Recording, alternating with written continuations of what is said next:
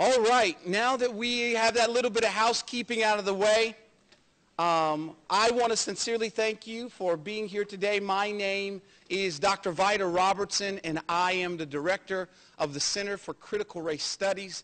And on behalf of the College of Humanities and Social Sciences and the Center for Critical Race Studies and the fellows that empower it, we want to sincerely thank you for being here today.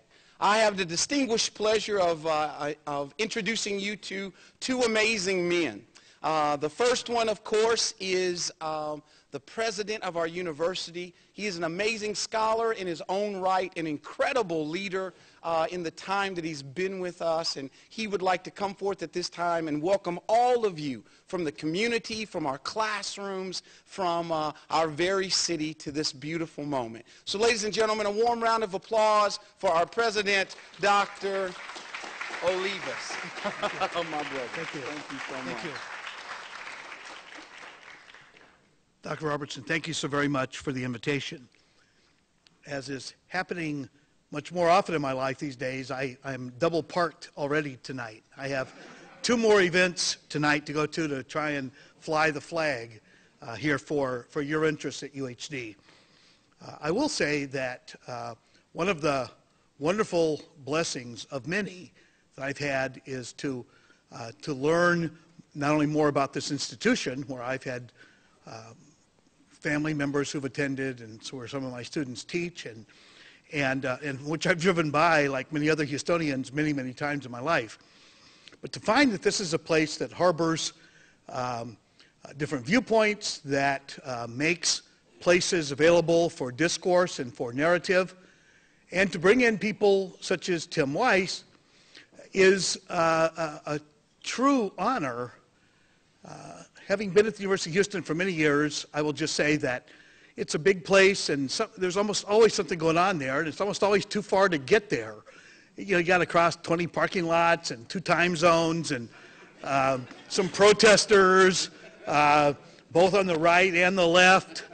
Here, you only got to dodge the left. I don't have to guard my right flank all that often, although I will say that when I sent around a note yesterday about the travel ban, I was very gratified to get 25 responses so far. I haven't checked because there's some boxes in there that are ticking. I'm having my staff soak them just to make sure that they're not bombs. And so far the vote is 23, way to go, Olivas. Why didn't you speak sooner? You birthright citizen, speak out more. And then 2, godless infidel Olivas. Why are you doing what you're doing? And I don't mind those odds. If I could get 23-2 votes most of the time, I'd write a lot more. So write me more often, and I'll write more. That's what engagement is. I will say that one of my regrets tonight is I will not be able to hear Tim speak. Although I will tell you that although we had never met, we are both met in the sense that I have read his work. I've seen him on YouTube. I have read the parole officer's report, time and time again. And I will say that he always leaves the place better than he finds it. That's really high praise. I hope he understands. It also turns out that he and I have a love for Brenda Lee, which most of you folks don't know. But when you get a chance, not right now, go Google Brenda Lee.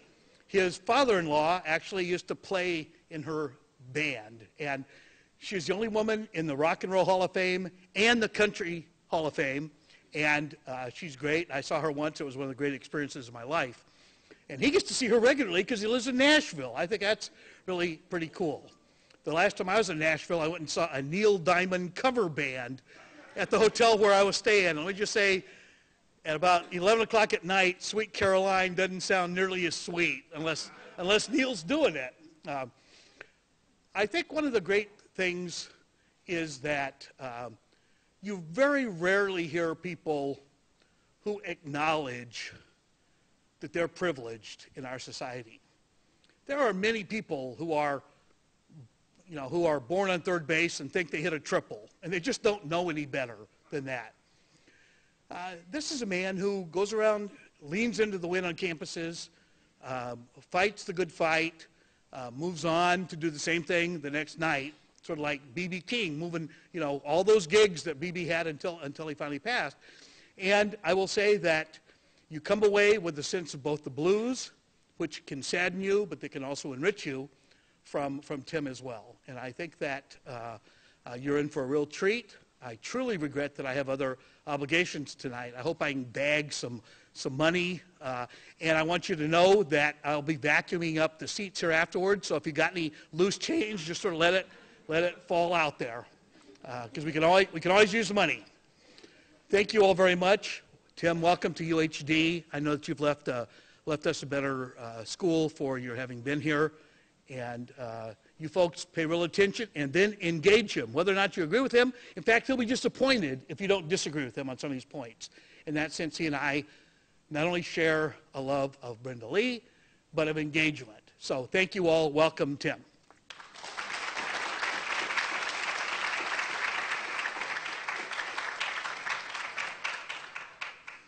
We truly appreciate Dr. Olivas for not only the work that he did here, but his welcome to you, our honored guests. Along with Dr. Olivas, we have other members of our executive leadership. I don't know where he is, but our provost and chief academic officer is in the room. That's Mr. Ed Hugetts over there. Give him a round of applause, ladies and gentlemen. Mr. Hugetts is a filmmaker, and he's been a staunch supporter of the Center for Critical Race Studies and the incredible work that we attempt to do here at the university and beyond. Well, now I have the illustrious pleasure of introducing you to our guest, Mr. Timothy Jacob Wise. He only hears that, of course, when his mom's in the room. Was born on October 4th in 1968.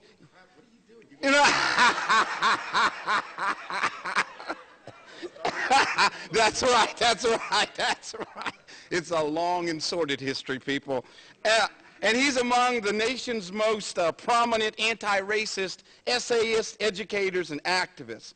He was born, of course, in Nashville, Tennessee, to Michael and Lucinda Wise. And culturally, Tim grew up in a mixed family of Russian, Jewish, and Northern European traditions. And it is at this intersection of these histories that he would, of course, come in contact with the profundity of otherness.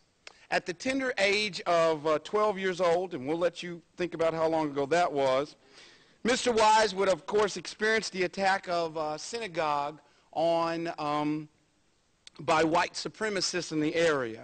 This event, like his political science and Latin American studies education at Tulane in New Orleans, would serve him well in his pursuit to understand and to rectify the structural inequality and oppression that he witnessed around the world. I'd just like to make a footnote at this moment in time that was white-on-white violence, and somebody really needs to look into that. Tim Wise has spent the last 25 years of his life working to dismantle the oppressive systems of racism, sexism, homophobia, classism, and ableism. He has fought against the apartheid in South Africa, and as a youth coordinator and associate director of the Louisiana Coalition Against Racism and Nazism, he fought to defeat the political candidacy of the white supremacist and former Ku Klux Klan leader, David Duke.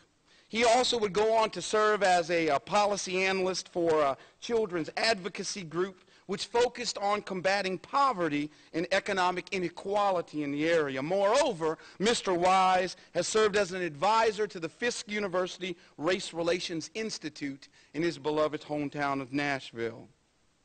As a white ally, my brother Tim Wise has not simply worked locally, but he's also lectured and hosted workshops in audiences in all 50 states as well as internationally.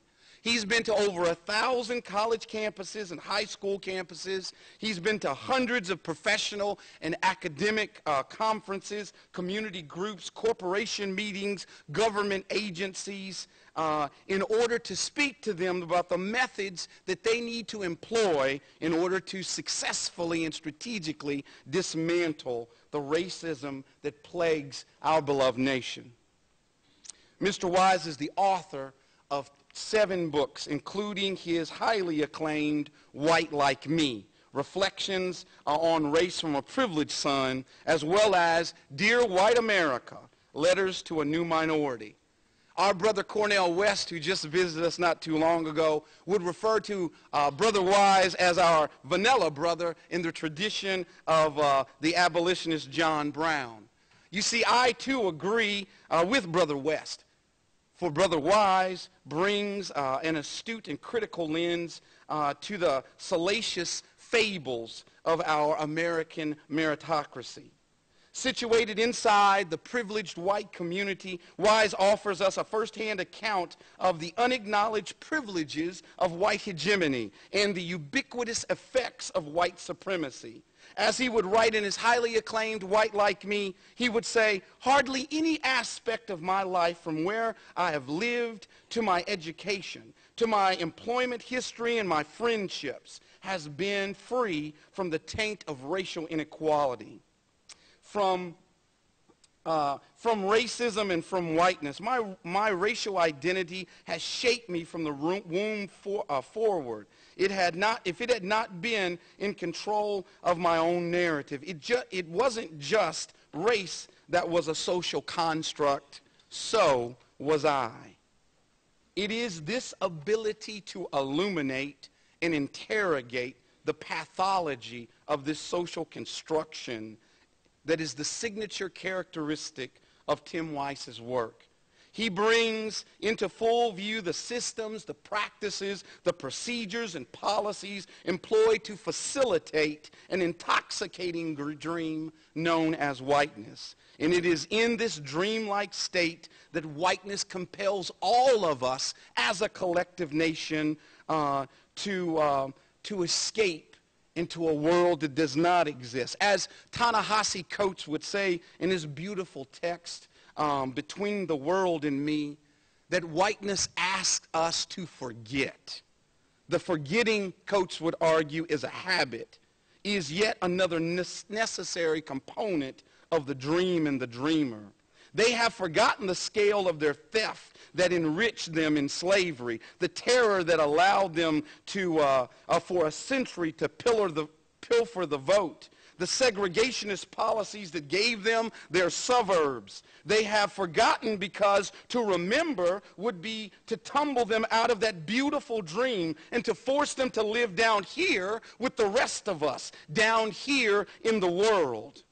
To awaken them is to reveal that they are an empire of humans. And like empires of humans, they are built on the destruction of other people's bodies.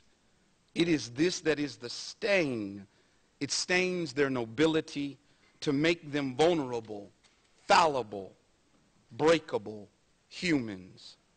Like Morpheus in the Matrix, our brother Wise wishes to disrupt our sweet slumber in our white American dream and to call to arms his brothers and sisters of color, his LGBTQ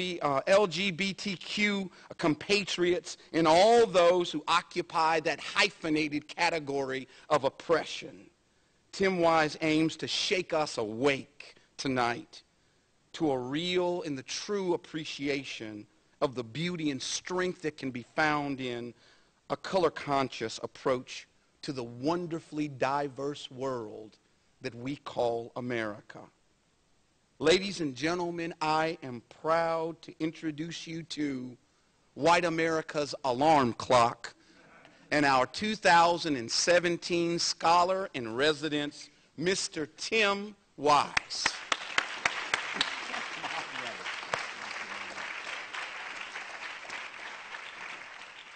That was an incredibly comprehensive introduction.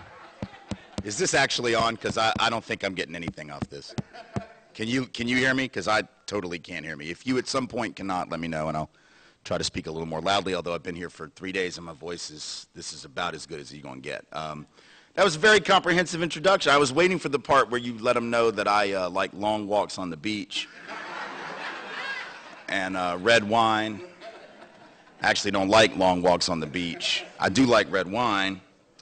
The only thing I really didn't like about that introduction was then you told them some of the words that I had written in my book, which I used to think, was reasonably well-written stuff, but then you contrasted it with Ta-Nehisi Coates. Don't ever do that to a writer.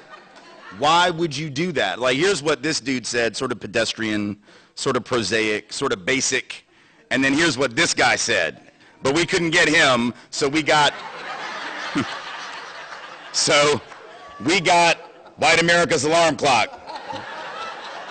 You're welcome, All right.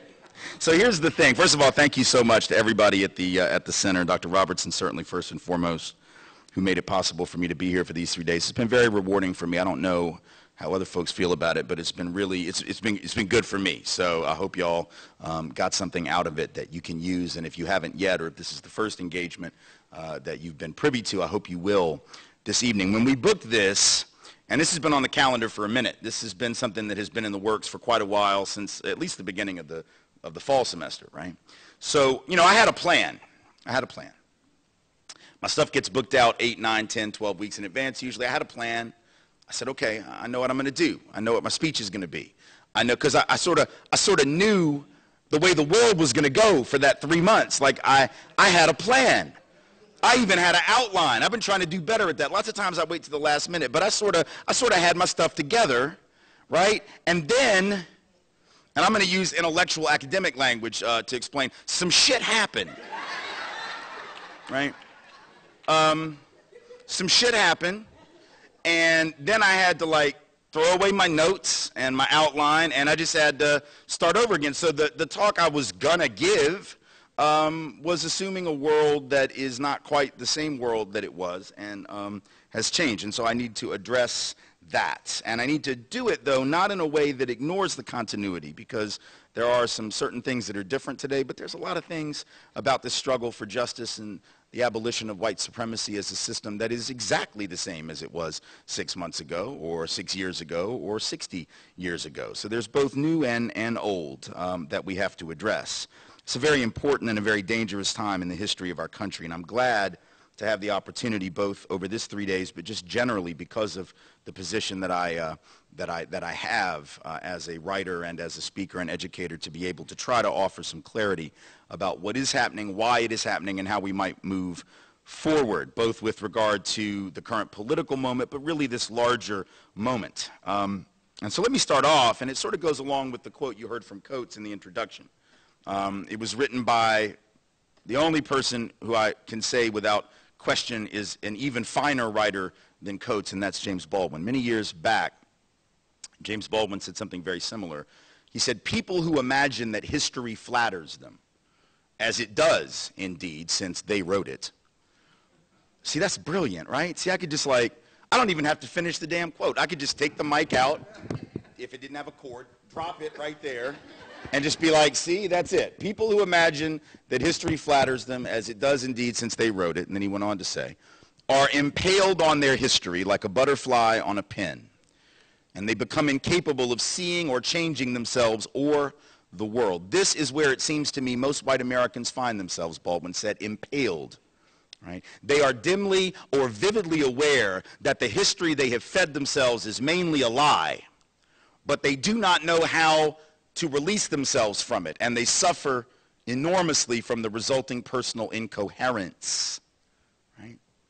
He said in shorter form, in a different part of the same book, these innocent people, and he was using innocent only in the most ironic sense, these innocent people are trapped in a history they do not understand, and until they understand it, they cannot be released from it. Many years after I read those words, I had the opportunity to be in the audience for an event that Randall Robinson, who was the founder of Trans-Africa, one of the seminal anti-apartheid activists and human rights activists in this country's history, who finally, after many years of the struggle here and throughout the world, moved to St. Kitts and is now an expat, considers himself an expat of the United States, wrote a brilliant book about reparations called The Debt, wrote an even more brilliant book about his decision to leave America called, I think it's Quitting America. It's a book I highly recommend. I was in an audience where Randall Robinson was speaking. He said something very similar in a way to what Baldwin was saying, and to what Coates was saying, but it was much shorter form. He said, in effect, he said, if you do not understand what came before, if you do not understand the predicate to everything that you are seeing now, you will not understand those things that you see now. They won't make sense, right? And I think that is perhaps the most profound kind of statement, right? We sometimes disembody our history and we don't really understand why it matters. White folks in particular have a hard time getting our head around why the history of white supremacy and racism matter. Thus, we say things like, why must we talk about this? All this was a long time ago. When are we going to move on? Now, keep in mind the irony of this coming from a people who every July 4th go and set off fireworks to some shit that happened a really long time ago. Because we did not break away from the British last Wednesday. That is some old stuff. But every damn year, we're wearing red, white, and blue, eating apple pie and hot dogs, setting off fireworks to remind you of the really good stuff that happened a long time ago that we definitely do not want to let go of. So there's a certain irony and a certain hypocrisy, right, in saying that black and brown folks need to get over the past when we clearly haven't done it. We love the past as long as it's a past that makes us feel good. So that's point number one, but we can sort of shelve that because that's obvious, right? But I think it's even more interesting right now in this political moment to point out the relationship of the past to the present. Because if you don't learn anything else about this presidential election, know this. The only reason that Donald Trump is in the White House right now, the only reason that he is in the White House right now is because of a thing called the Electoral College, which was created for a very particular purpose, and not the one folks are telling you.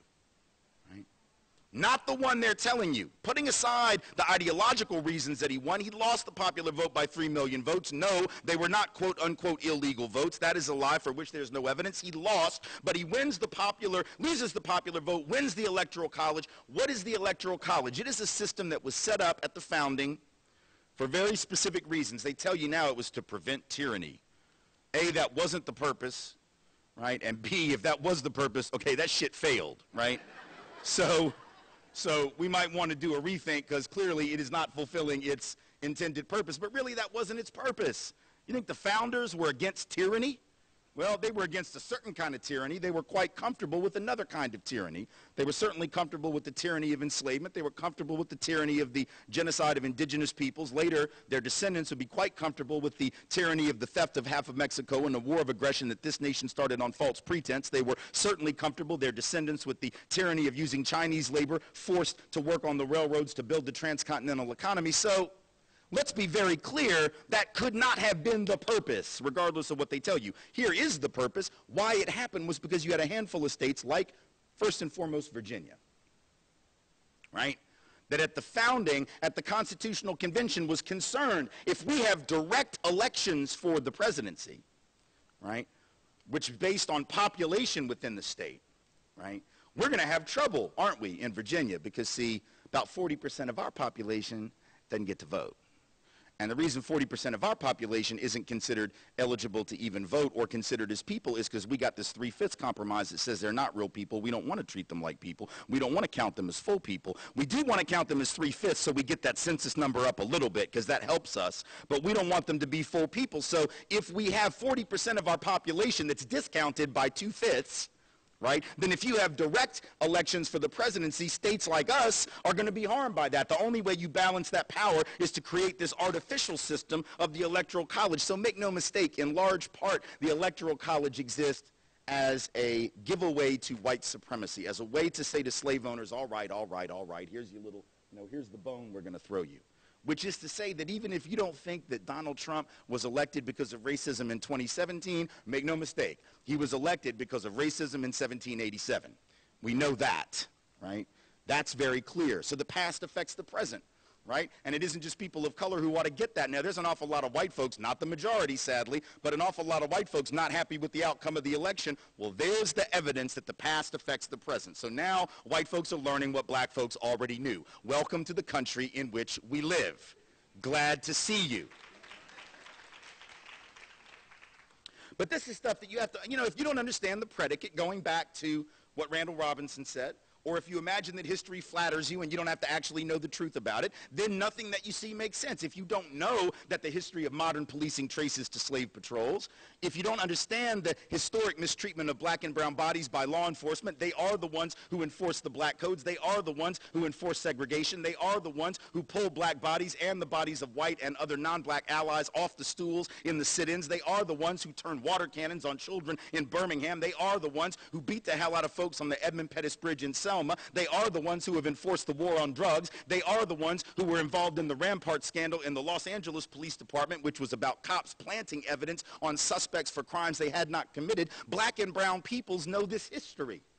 Mexican-American folks, particularly in places like Los Angeles, know the history of the Zoot Suit riots in 1943, where you had cops and military officers, soldiers, rampaging through Mexican-American communities just because they could. See, black and brown bodies know that history.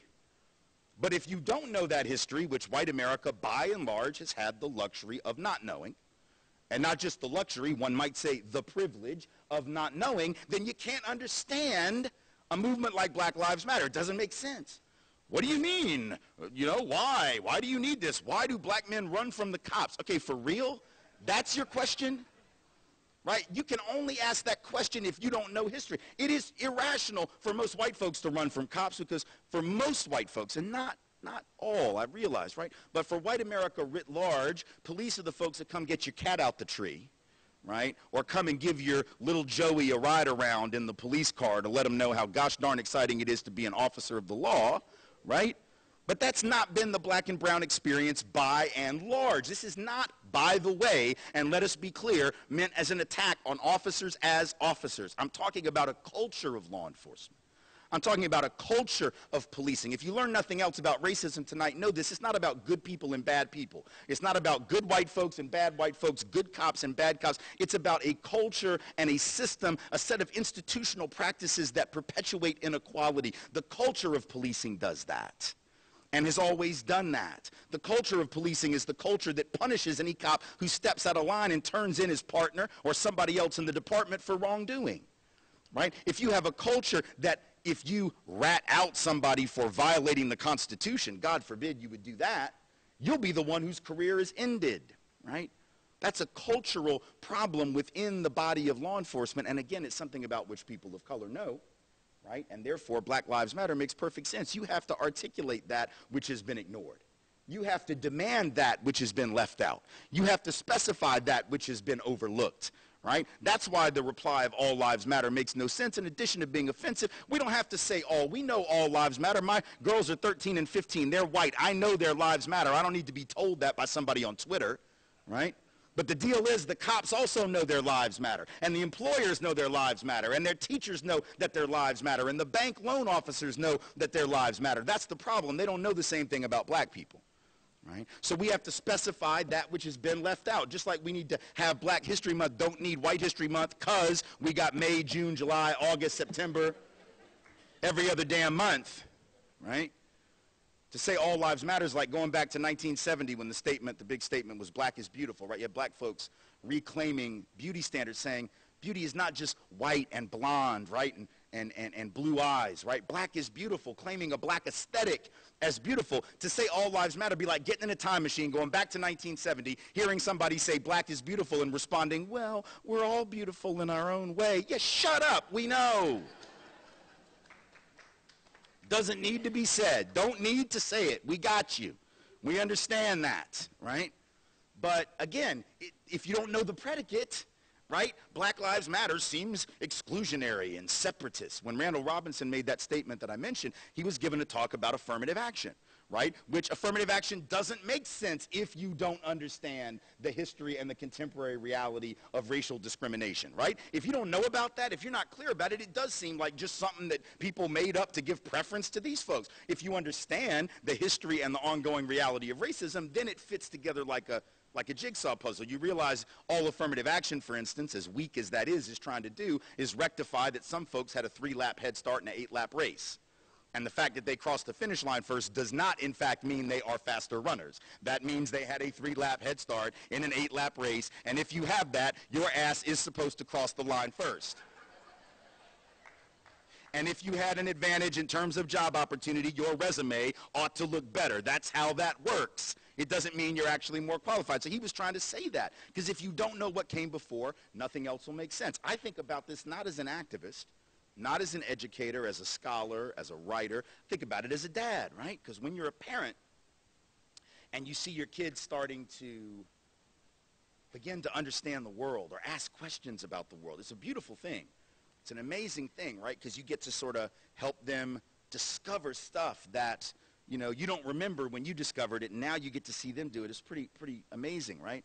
So one day, I was driving. Our daughters are both dancers.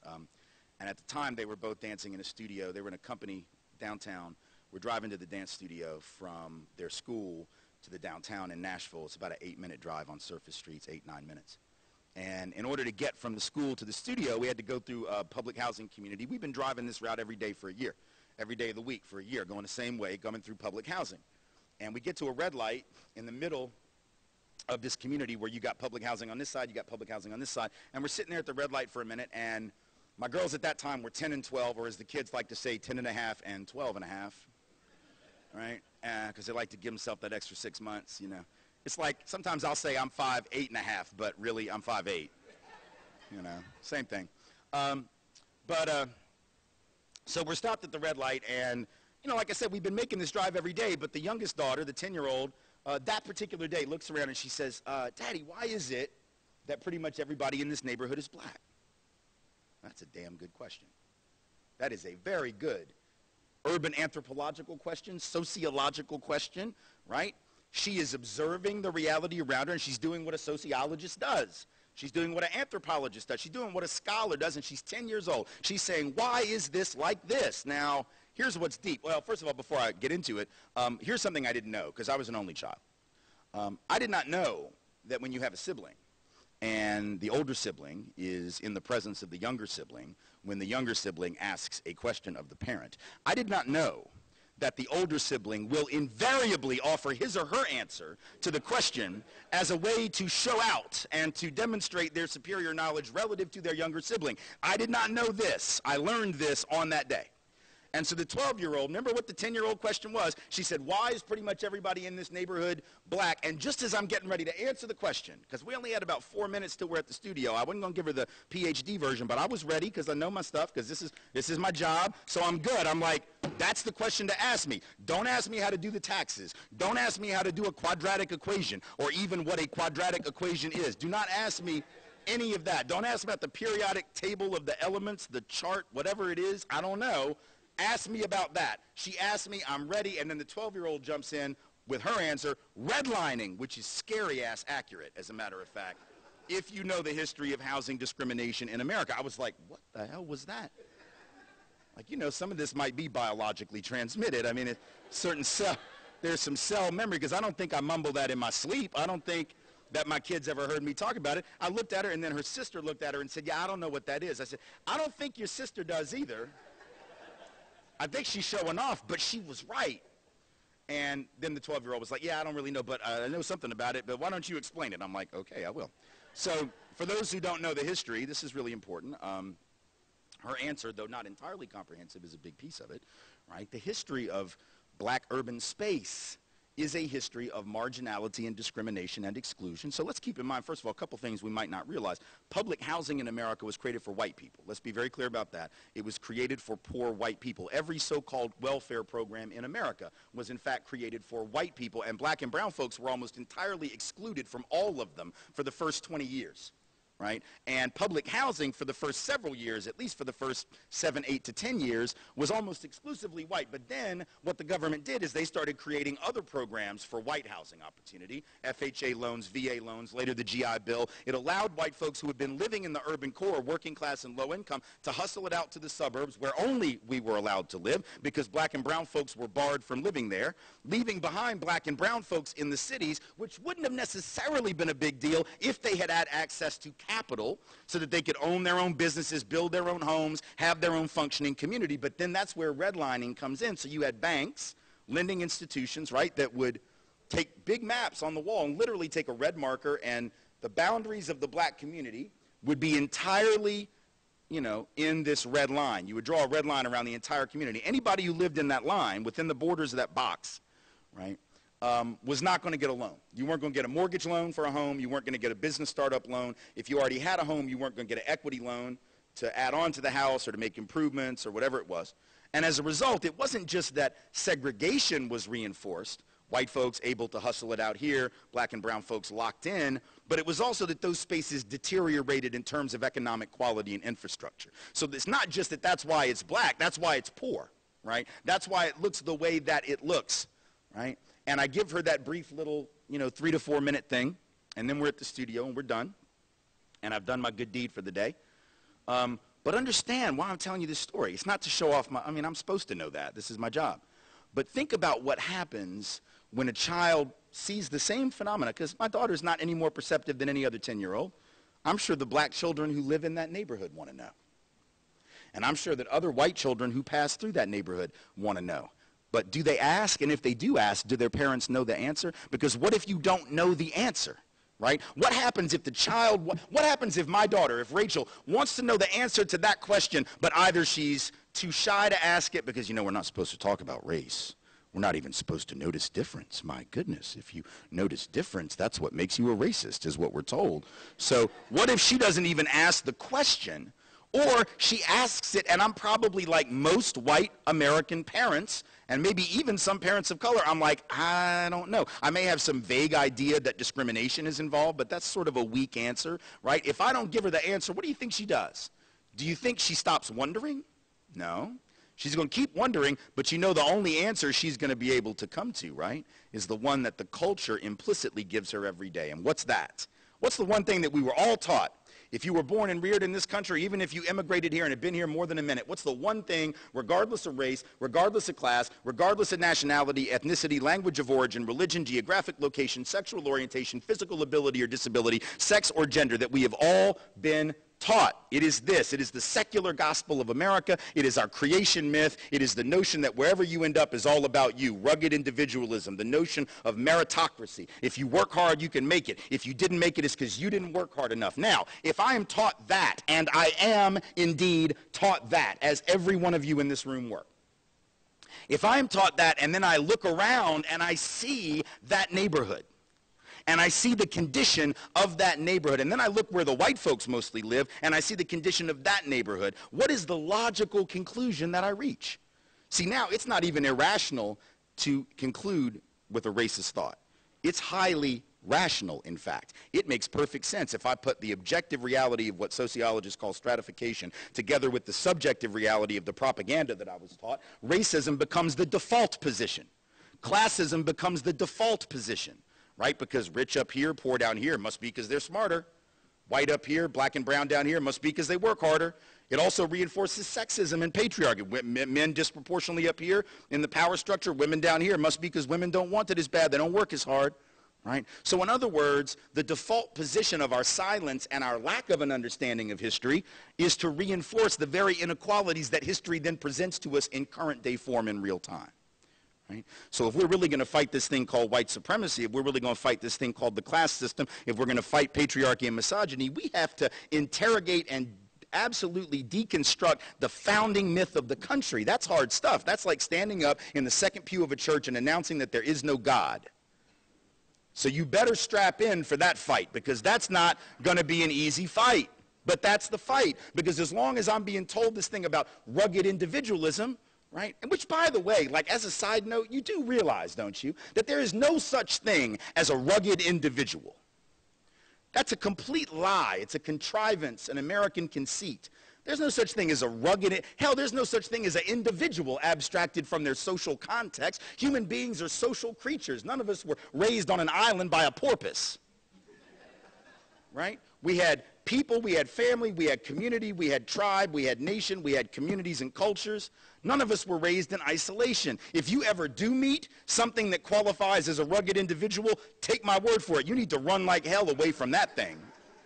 Because that thing will be feral and dangerous. It will not have language. It will not know that it is not supposed to eat you because nobody told them about the taboo against eating other people, because it will not even know it is a person, right? There's no rugged individual. We're social creatures. We live in social context. So we've all had help is what I'm trying to say. Those who were up here, even when they are folks of color, had some help along the way. Had somebody who came along and believed in them, had a mentor, had a teacher, had a particular kind of parent. Those who were down here, right, even when they're struggling, we all have help to get wherever it is we've gotten. None of us have gotten or failed to get totally on our own. We're victims of circumstance and luck and a lot of other things over which we have no control. And that's scary for us to admit, right, because we want to be the captains of our own ship. We want to believe that if we just double down on the work effort, everything will be fine.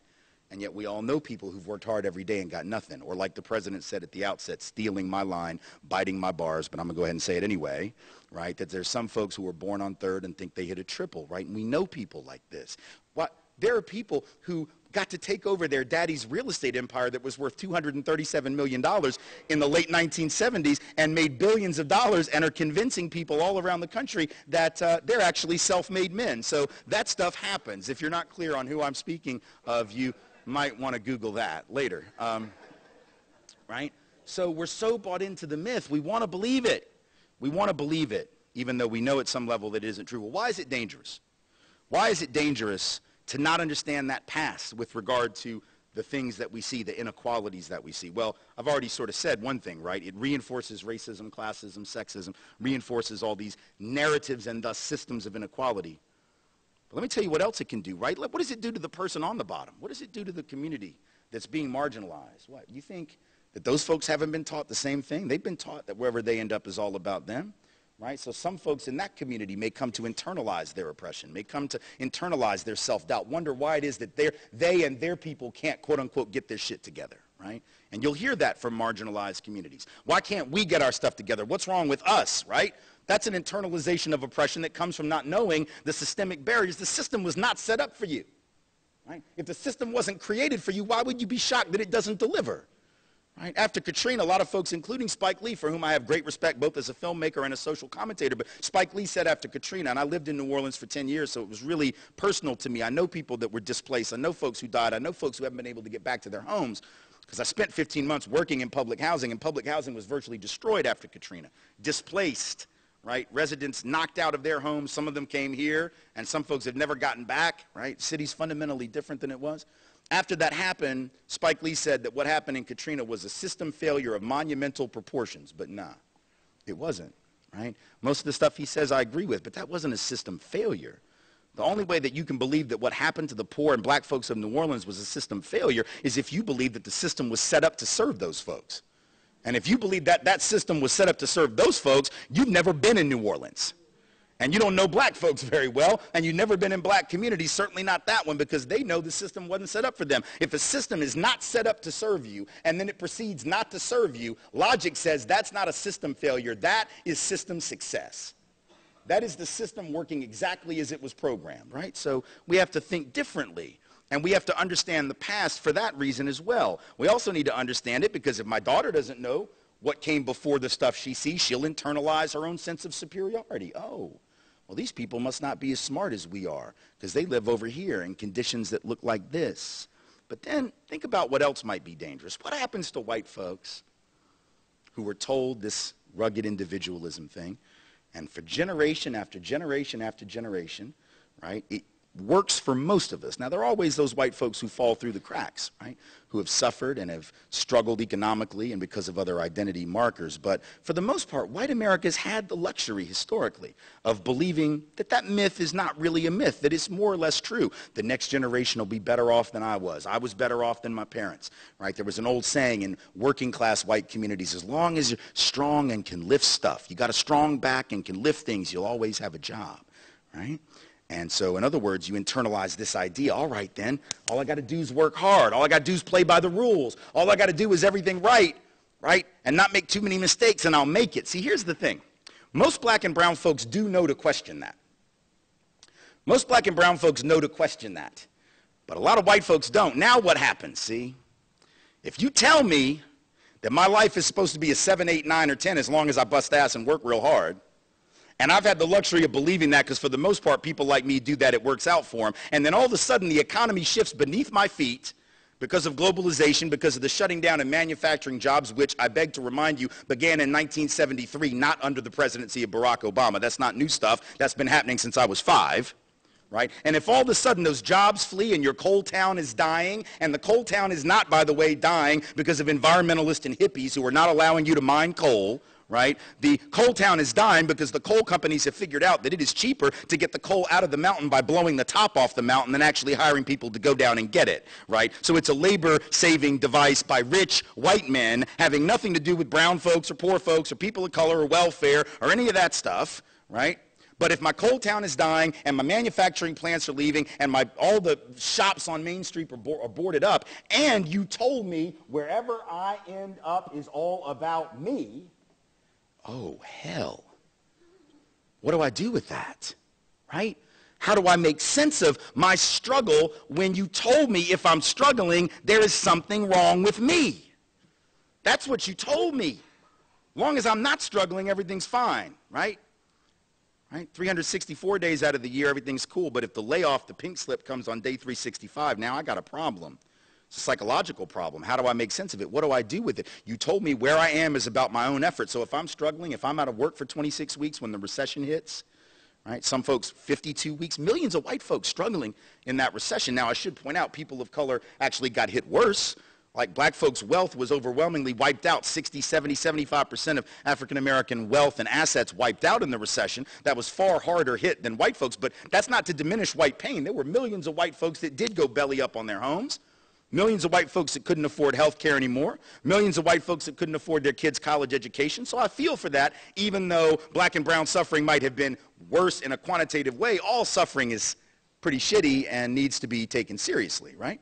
So it's not really about who's hurting more. It's about a system that produces pain for an awful lot of people, regardless of color, regardless of culture, regardless of ethnicity. But what's interesting is if you've told me that that isn't going to happen to me, as long as I work hard, and then I find that it is happening to me, now I have a sort of a dilemma. I have to either internalize the shame for my situation, because remember, the myth of meritocracy says wherever I end up is on me.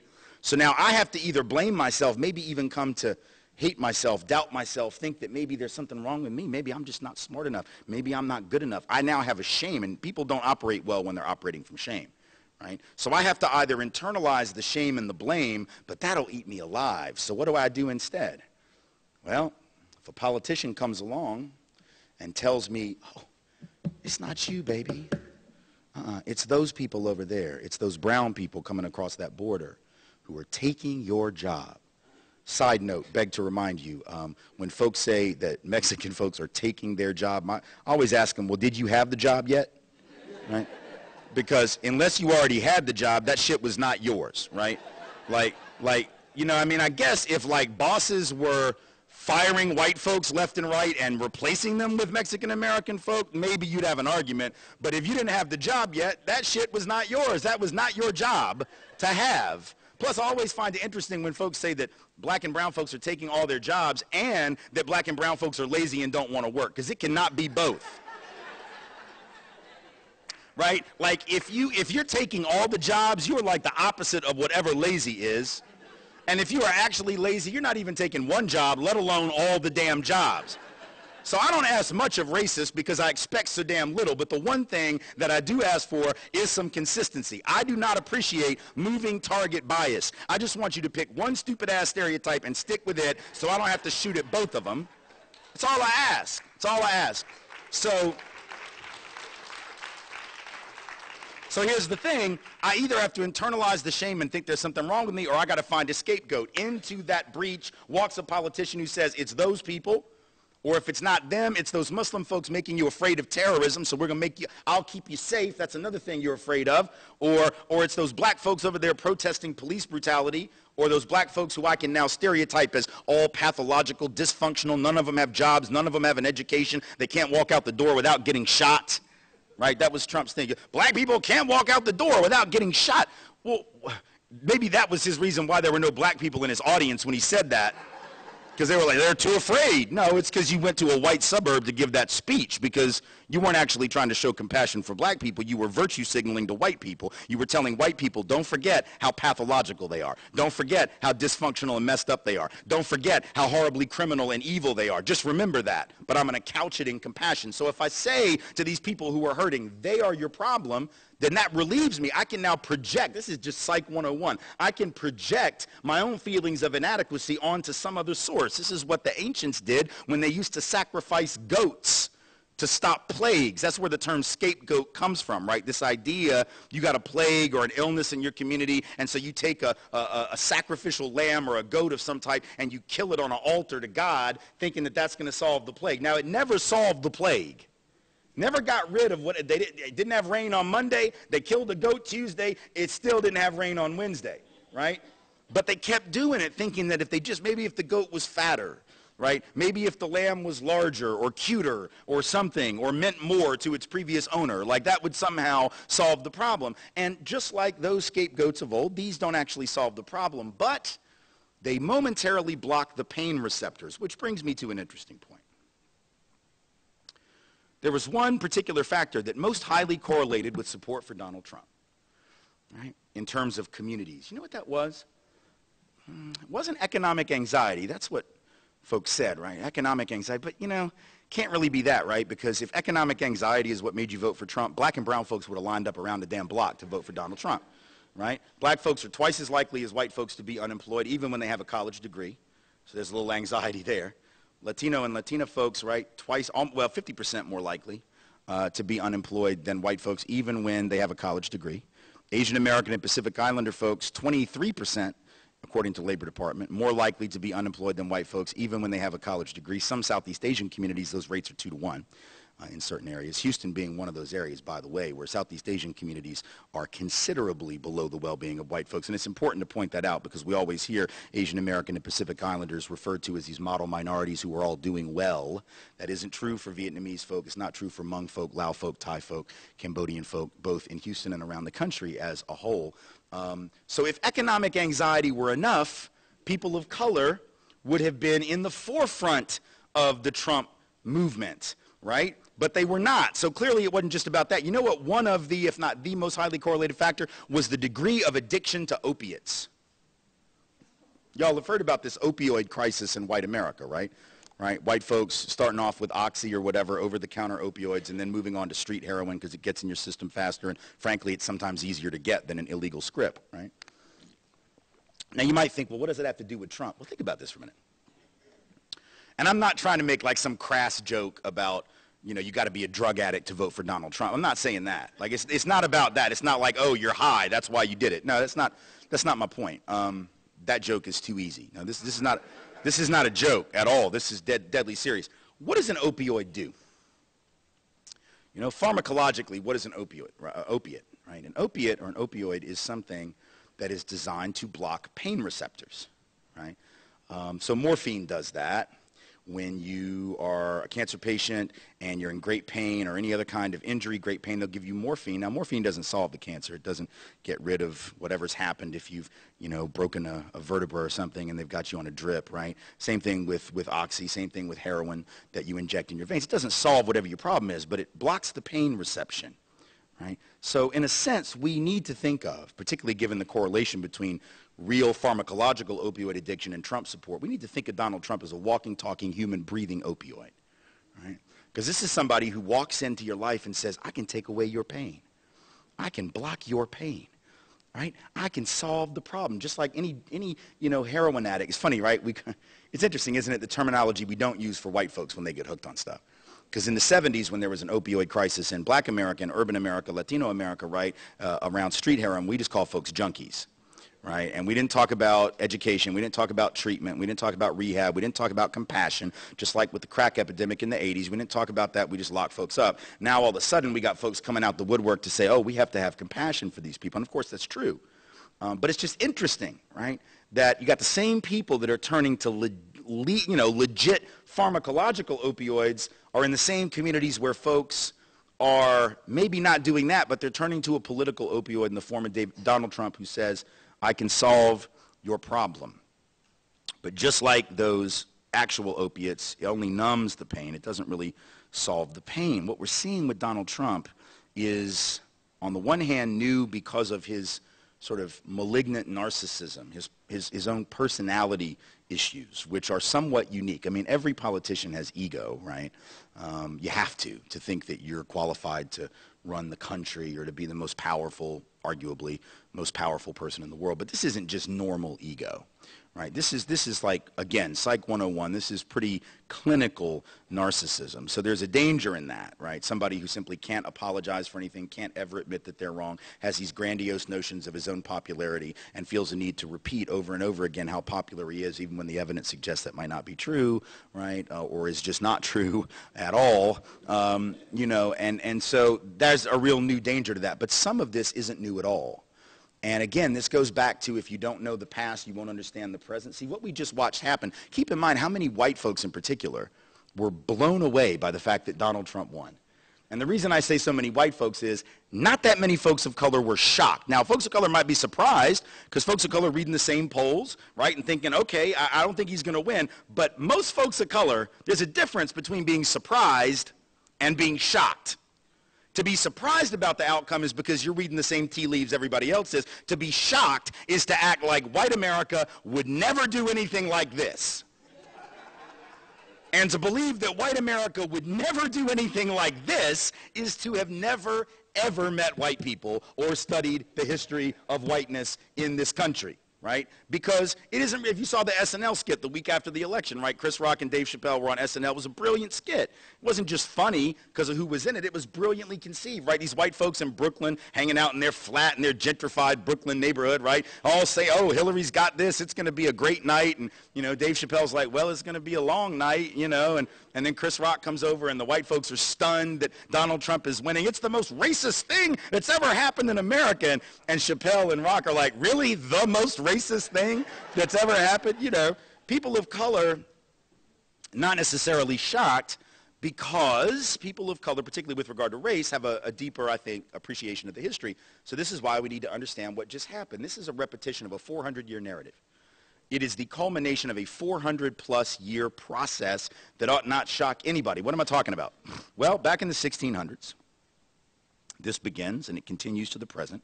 If you really wanted to understand the history of America with regard to race and class and encapsulate it in one sentence, here is the sentence. The whole history of America is the history of rich white men telling not rich white people that their problems are black and brown people, period.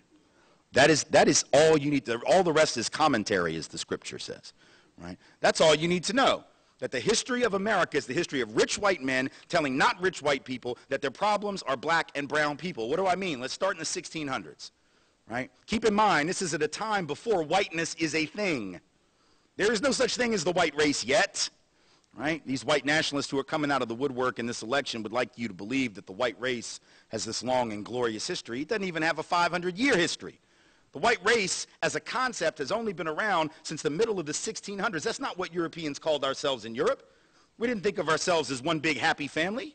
Are you kidding? Europeans on the same team? We spent most of our time killing each other.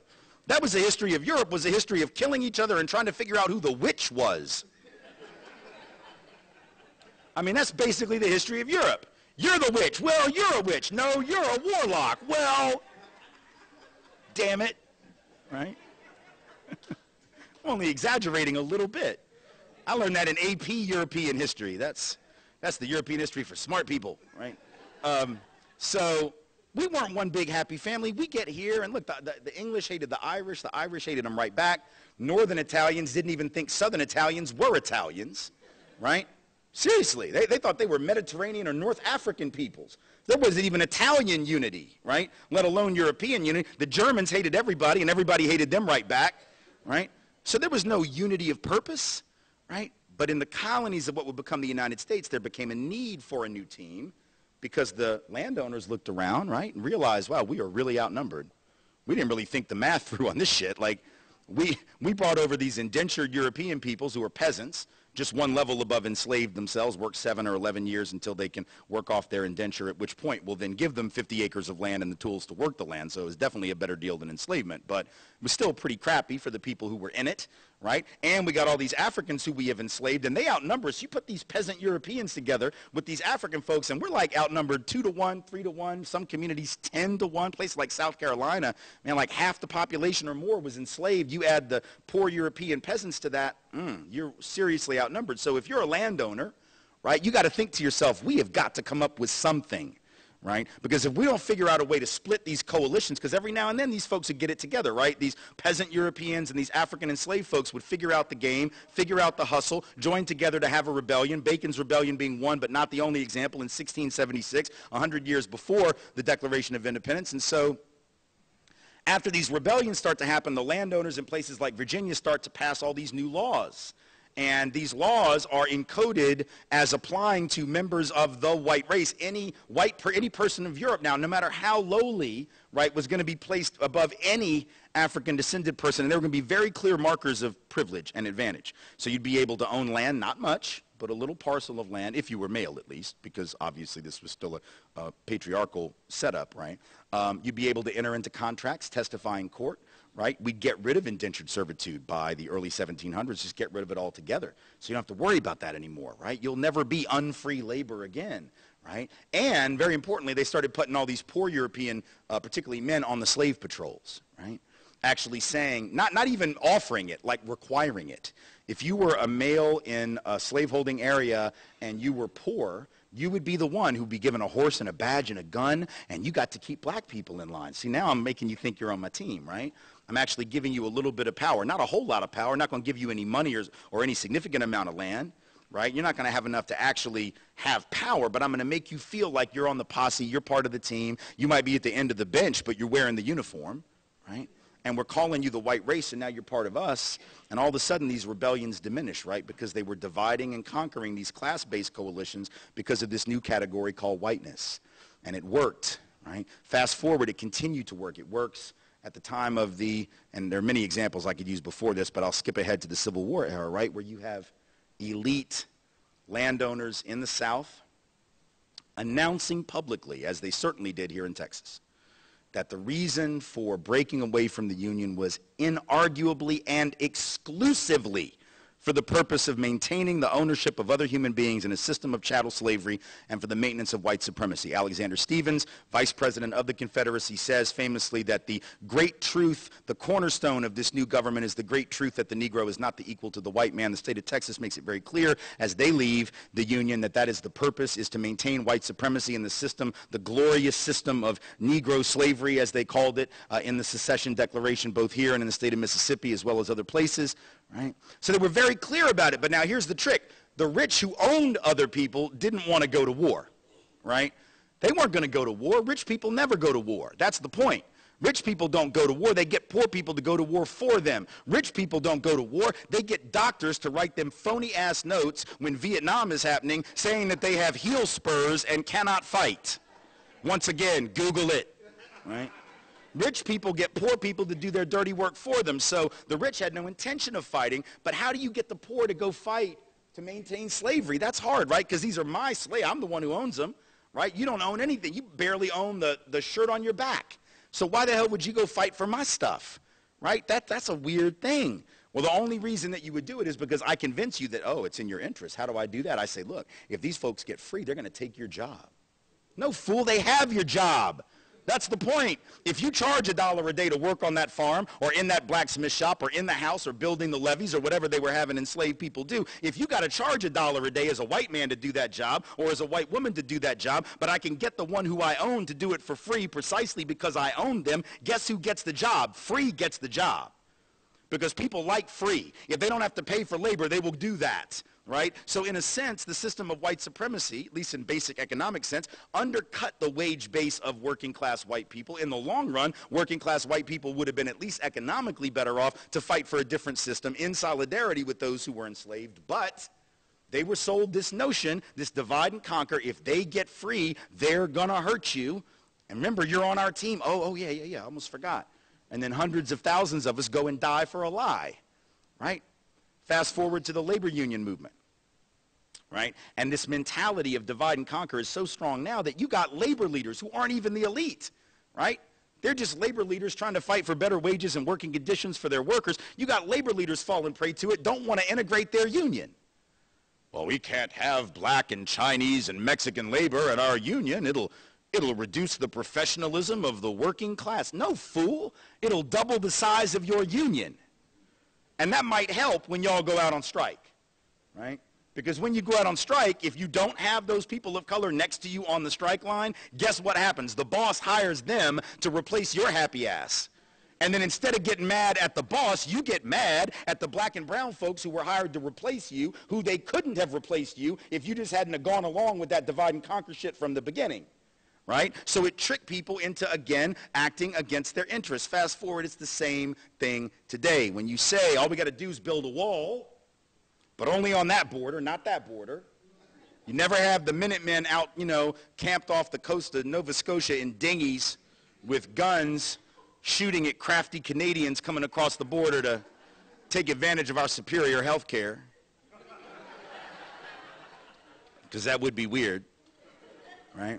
Say if you just build a wall, the jobs will come back and your wages will go. Really? Is that how you think capitalism works? Really? You think the bosses of America are just sitting around right now going, damn it, I hope they don't think about building a wall, because if they build that wall, I'm going to have to give everybody a raise. Is that how capitalism works? Capitalists just you think of the wall, they're like, damn it, okay, here's a bonus. I'll bring the jobs back for you now, white man. You got me. That's not how capitalists operate. You know what capitalists do? You build a wall. All that does is stop labor from being mobile. It doesn't stop capital. Nobody's going to stop capital. Donald Trump will say that, well, I'm going to make them stay. But Congress is like, no, you're not. No, you're not, right? And so capital will continue to be mobile. Capital will always cross borders in search of the highest rate of return. Goods will continue to cross borders in a global economy in search of the highest price. But if you don't allow labor to cross border in search of the highest wage, Econ 101 will tell you have just tilted the game against workers and in favor of capital permanently. And not just labor at the south of the border, labor to the north as well. Because now you can't build the solidarity that you would need in a global economy to push for higher wages or better working conditions for any working people. Divide and conquer, and it is still working. This is why you have to understand the predicate to understand anything that you see right now, because it will not make sense. And if you don't understand that history, going back to Baldwin's quote about people who imagine history flatters, and this whole immigration thing is about that, right? The only reason that white folks trip, and it is mostly white folks, although white anti-immigrant groups will always find one black pastor. They'll always find one black pastor or a handful of black pastors to get up and bash brown folks, right? And they'll put them right at the front of the rally. Now, it's not because that's the black community's feeling, but that's this one guy who may or may not have a constituency, and it allows that white racist individual to say, see, I'm not racist because I had a black guy say it, right? So again, that's divide and conquer too, of a different kind. That's dividing black and brown folks, rather than allowing them to see they share a common font of pain, right? But the whole immigration thing is about white people not knowing our history or lying to ourselves about it, because this is what we do. We say things like this, well, I don't mind them coming if they would just come legally like my ancestors. Okay, what the hell? The hell does that even mean? Legally like your ancestors. Okay, here's the deal. When your ancestors came, there was no law to stop them. So if your great whatever doesn't break a law that didn't even exist, I don't have to pat them on the back and congratulate them for their law-abidingness. There was no law they could have violated. In fact, the only law in the books for most of that time was the Naturalization Act of 1790, which was the first law passed by the United States Congress after the ratification of the Constitution. And what did that say? That law said all free white persons and only free white persons can become citizens of the United States. That was the law that my great whatever didn't break. Well, how the hell do you break it? It's not a law. So we say that, we don't really mean it, right? Or we'll say things like, well, the difference, and we must be clear on this, the difference is that our ancestors came in search of freedom. But those people are just coming for stuff. Now, first of all, our people didn't come for freedom. Are you kidding? Freedom, if we had come for freedom, we would have established freedom. And not just for enslaved people for whom we didn't establish freedom, not just indigenous people for whom we didn't establish freedom, even for other white people in the colonies, because the colonies are some of the most unfree places on earth if you were the wrong kind of Christian or, once again, suspected of witchcraft, right? Right? So we didn't come for freedom. We came for stuff. We came for land. We came for stuff. We came, and here's the thing we really don't like, but again, the past matters. We came because we were the losers of Europe. See, when Donald Trump announced his candidacy, he said, well, they're not sending their best. What do you think, England sent their best? the hell? The best didn't leave, yo. They stayed put. Why the hell would the best leave? The best don't get on the boat. Well, you think like in 1642 there was like some British aristocrat who gathered his family around the dinner table and was like, all right, children, here's the thing. I've been thinking about this, and, well, I know you like our house here, right? You like this castle. We got lots of gold. You remember last week we were at the King's Palace. I know it was great, right? It was great. You played with his children. It was fantastic, right? I know it's brilliant. It's brilliant. It's great. But here's the thing. I've been giving this a lot of thought. I've consulted with your mum, not a lot, because it is 1647, and I don't have to do that. But after giving it some careful consideration, I've decided that in spite of all this that we have and how fantastic it is, to hell with it, we're going to get on a boat. A rickety old ship. I don't even know if it's seaworthy. Like, it might sink. We could be kidnapped by pirates, eaten by sharks. We could die of scurvy. But, children, I think if we make it to the other side and we survive, you will agree that it will have been a fabulous adventure. Okay, that shit did not happen. Right? The winners didn't get on the boat. The losers, and I don't mean losers in any pejorative sense. I don't mean it to be negative. All right, there's something valuable about being the loser and saying, to hell with that. I'm going to strike out and start over again. That's the best part of America, right? Is that America is a place where one can try to have a second chance, whether one was forced to be here against your will and has to make something out of nothing, make a way out of no way, or whether this was your land in the first place that got jacked from you and you're having to do the same, or whether you came, quote unquote, voluntarily. Even the voluntary were desperate. As James Baldwin said, they were criminals, they were convicts, they were hungry, they were starving, they couldn't make it where they were, and they had no choice. Here's the problem. If we don't know that about ourselves, because we're so busy on Ancestry.com trying to find the royalty in our lineage. And I've done that, man. I'm not going to out other people for stuff I didn't do. When I trace that, it's intoxicating, man. You hit that name, and that leaf starts to turn, and you're just like, come on. It's like you're playing slot machines. You're like, come on, give me all strawberries. I want all cherries. Come on, big money, and then you see the leaf, and then it's like King Summer. You're like, hot damn, like they're going to roll out the red carpet for you if you go to Windsor Palace. Be like, come on in. It's been a long time. They're not going to do that. Right? But if we are locked in a mentality of specialness, and that's part of that white superiority complex, right? If we're locked in the idea that our people came for these high-minded principles rather than out of desperation, then it makes it harder for us to see ourselves in the new immigrant. It makes it harder for us to see ourselves in them and to see them in us. And we make this inherent division between us when, in fact, folks coming from across that border or from anywhere on earth are coming for the very same reasons. The very same reasons, but we can't see it because we told ourselves a lie. This is all incredibly dangerous. It's incredibly dangerous because you can't solve the real problems if you're misdiagnosing the source of the pain. The pain is real, right? But it's like if you have a pain on your side. I'm the worst about this, by the way, so I'm in a position to, like, I know of what I speak. If you have some kind of pain, I wake up sometimes with back pain, I'm like, uh-oh. It's not that I'm 48 and shit happens. Like, no, I'm like, oh, it's something terminal, If I have, like, a headache, I'm like, shit, it's an aneurysm. It's not likely. I'll go and consult Dr. Google, which is a terrible idea. Dr. Google doesn't know what the hell he's talking about. Dr. Google will have you convinced you're going to be dead by the morning, so I stopped consulting Dr. Google, right? But seriously, like, that doesn't mean the pain isn't real. Like, if you have a pain in your side and you're convinced it's cancer, just because it's probably not cancer doesn't mean you're not in pain. We need to attend to the pain, but we have to insist on a proper diagnosis.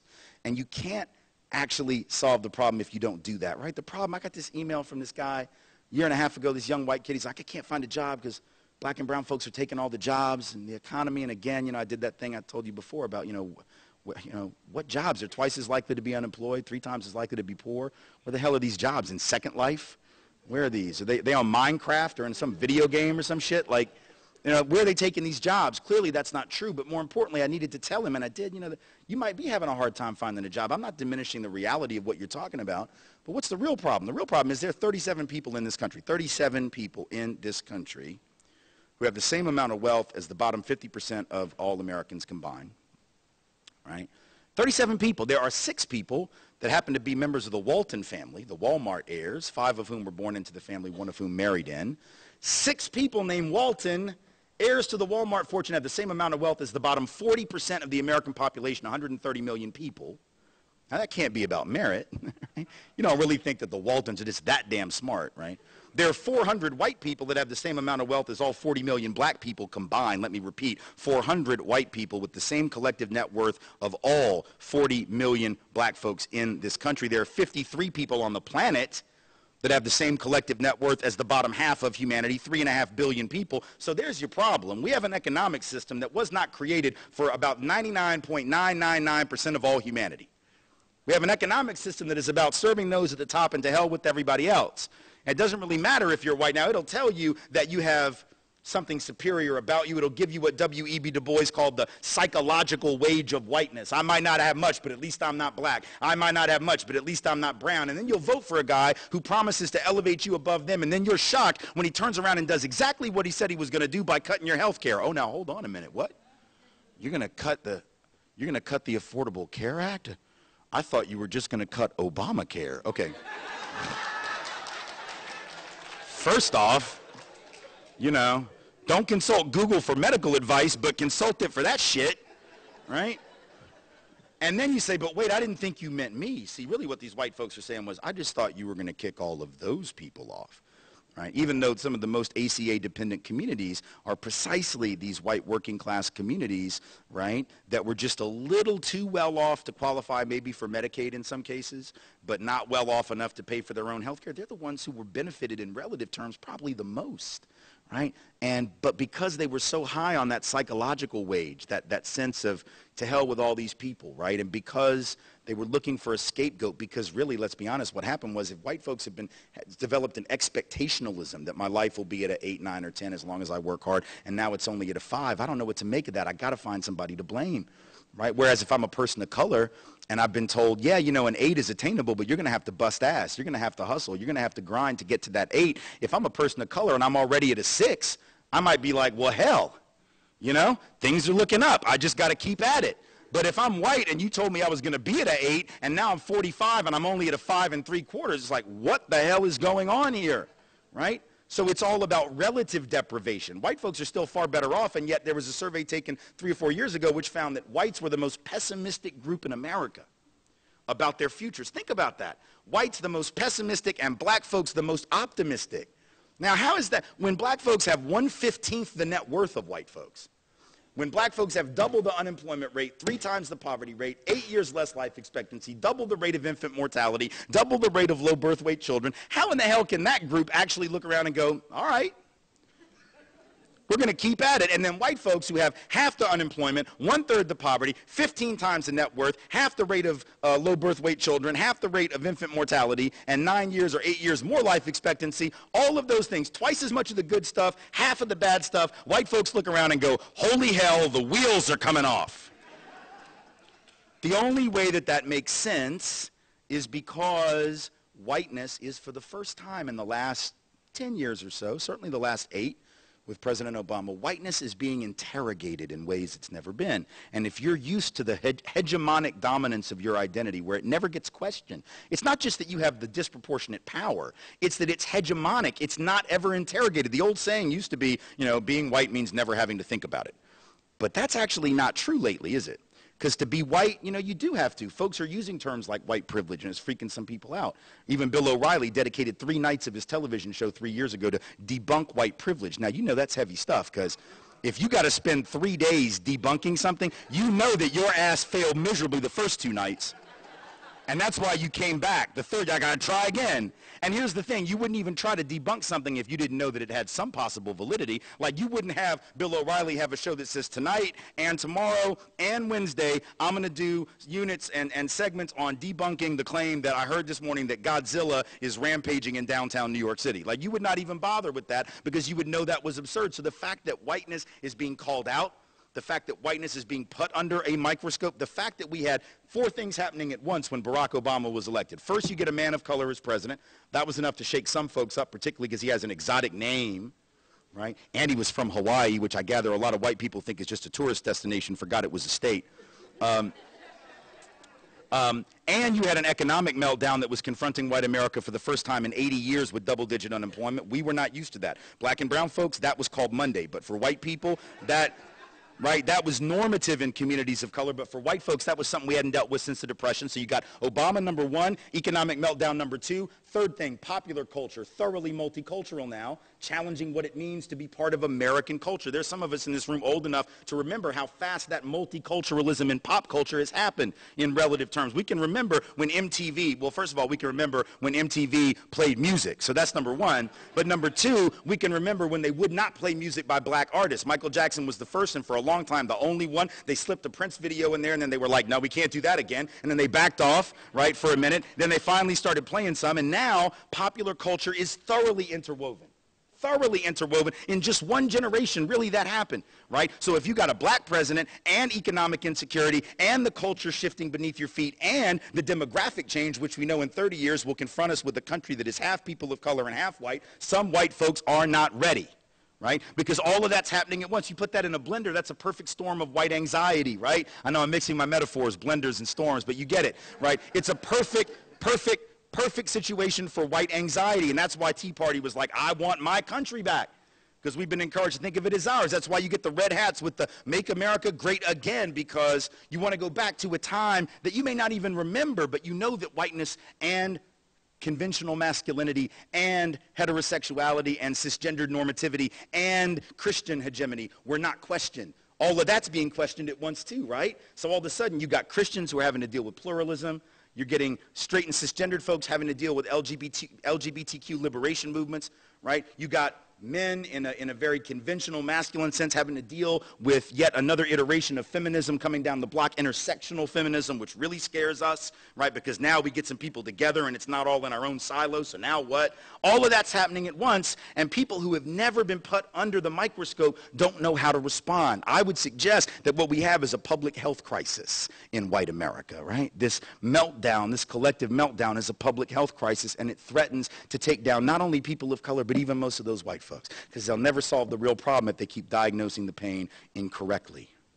That's the bad news. Here's the good news, and then I'm done. The good news is I know how this movie ends, or I like to think that I know how this movie ends. And I could be wrong, but you know, there's a video. I have it on my website. If you scroll, look for it, or search for it, you can probably find it. You can find it on YouTube, because that's where I found it. There's an interview that James Baldwin did in 1963 with Kenneth Clark, the great sociologist. And in that interview, Clark is asking Baldwin, right, do you consider yourself an optimist or a pessimist?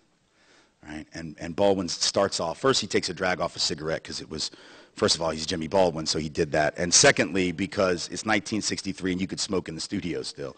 So he takes a drag off his cigarette, and then he sort of sighs real heavily, and he says to Kenneth Clark, he says, I really wish you hadn't asked me that question. But since you did, I'll try and answer it. And then he pauses, and he pauses, and he pauses. And he says, you know, I guess I have to be an optimist because I'm alive. And to be a pessimist is to decide that life is an academic matter, and it's not. What he was saying in that, I believe, is that we have an obligation, as he wrote elsewhere in Nobody Knows My Name, we have an obligation to confront the conundrum of life, and by doing so, to earn our death. What he was saying is that we have obligations as human beings to continue to fight. And the only way that you continue to fight in most instances is if you believe there is a chance that your fighting will succeed and that it will mean something, that it will count for something. And so even though I am not optimistic enough to suggest that I know for sure how the movie ends, I'd like to think I do, and here's how. Back in December, I had the opportunity to go into Washington, D.C., and so this was, you know, after the election, but before the inauguration. And I was in there for an event, and then I had time to go to the Museum of African American History and Culture, the newly opened museum on the Mall. If you have a chance to go, you should certainly do it. It's an extraordinary building, an extraordinary set of exhibits. And I don't want to spoil it for you, but it's incredibly powerful. You start off, you go down 10 stories. They dug a hole in the ground. It goes down 10 stories, and you go down there, and it starts off in slave ships, essentially. You start off at the beginning of the middle passage, and you rise up 10 stories until you're finally where the light hits you again. So it's symbolic of the rise and the uplift of black people. So it's just that alone is incredibly stunning and brilliant, right? But what was really interesting is you get a sense there. And keep in mind where this museum is. If you don't know or you haven't seen the layout of it, it is 500 yards from the White House. It is the last museum before you get over to the Washington Monument. The White House is right there, so it's that close to where Donald Trump lives. And what's interesting is, right, And what's interesting, and Donald Trump is going to go so he can meet with Frederick Douglass, who he apparently thinks is still alive, in case you didn't catch that. He said yesterday Frederick Douglass has been doing some great things, and he's getting noticed more and more for it. Right? Jesus. But there it is right there, and it's a really interesting contrast, right? Because think about what Donald Trump represents, and I don't just mean like the obvious political stuff and ideological. I mean, he represents a train of thought in American history that's very common, right? Which is sort of the great man theory of history, right? We've all been exposed to the great man theory. It's what we're taught in junior high school and high school history classes, right? This idea that history is shaped by great individuals, whether it's great inventors or founding fathers or war heroes or philanthropists and billionaires, right? It's always great, and it's usually great men. That's why they call it the great man theory. Right? And Donald Trump clearly buys into that, right? During the campaign, he said, I alone can defeat ISIS. I alone can bring the jobs back. I alone can solve your problem, right? And so he's very much bought into that, but that's not just a rap on Donald Trump. He's part of the culture. He's learned the lesson well of the society. But right there in that museum, you see a very different theory of social change and how history is made. Because in that museum, it's not about the great individual.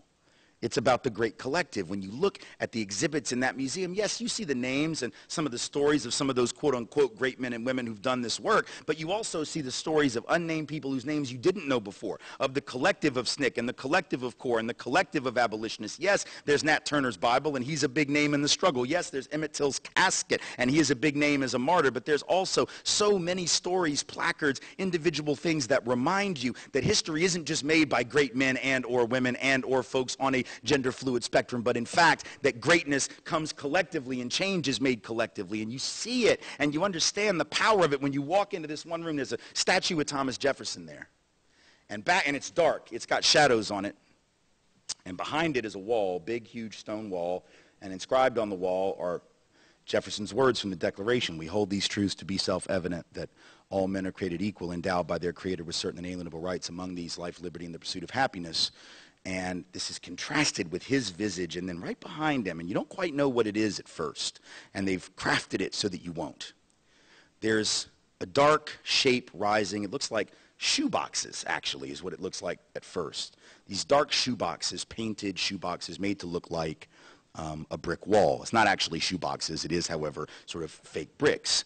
And you get up on them, and there's hundreds of them right behind him, between him and this wall proclaiming liberty and freedom.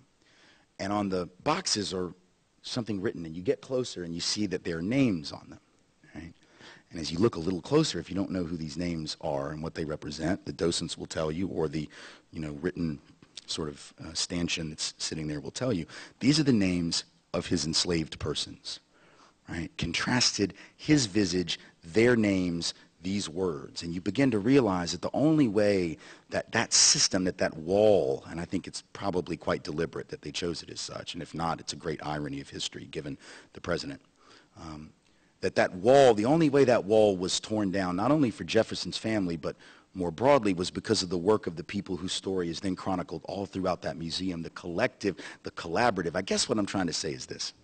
When you go into a place where you see the casket of Emmett Till, and when you go into a place where you see the Bible of Nat Turner, when you go into a place where you can see the axe handle of Georgia segregationist governor and restaurant owner Lester Maddox used to chase black people out of his restaurant with an axe handle, and it's there on display. When you see the video of Bull Connor turning dogs and hoses on black children and families in the streets of Birmingham in '63, when you see Jim Clark, the sheriff of Selma, beating up John Lewis and others on the Edmund Pettus Bridge, right, you begin to realize that black people, and I would suggest people of color generally, have overcome and defeated a lot bigger and a lot badder than Donald John Trump. And I'm here to tell you that if Bull Connor, if Bull Connor and Jim Clark and Lester Maddox and Thomas Jefferson, right, and if the killers of Malcolm and Medgar and Martin cannot stop peoples of color, there's no way in hell that this man is going to. At the end of the day, when American history is written, I suggest you bet on black. Thank you all so much for being here. I appreciate you very much.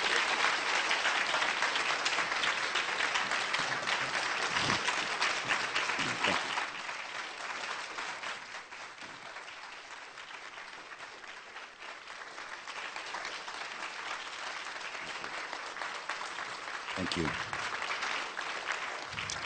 Thank you so much. So I'll take some questions. Got about half an hour to do that, roughly, and then we'll do some, I'll sell you some merchandise. I got some books. So at this time, we'd like to invite you to come to the mic, or even where you're sitting or standing, to discourse with Mr. Wise. Probe his mind, engage his thoughts, so that we might come to a clearer, more comprehensive understanding of the nation that we love. Thank you. No, go ahead. Oh, yeah, go ahead, and then we'll... No, ladies first. Go ahead. Either way. Or you can do it from there if you'd rather. Yeah, whatever you'd like to do. It does. It does. You're good. I just had a quick question. You talked about the dangers of not understanding and not knowing the history of racism, of oppression, all of these things that are built into American history. And so I was wondering, how often are you invited or afforded the opportunity to speak with audiences that aren't the minority, and providing that awareness to them, and then also how receptive are those audiences, and then also Right.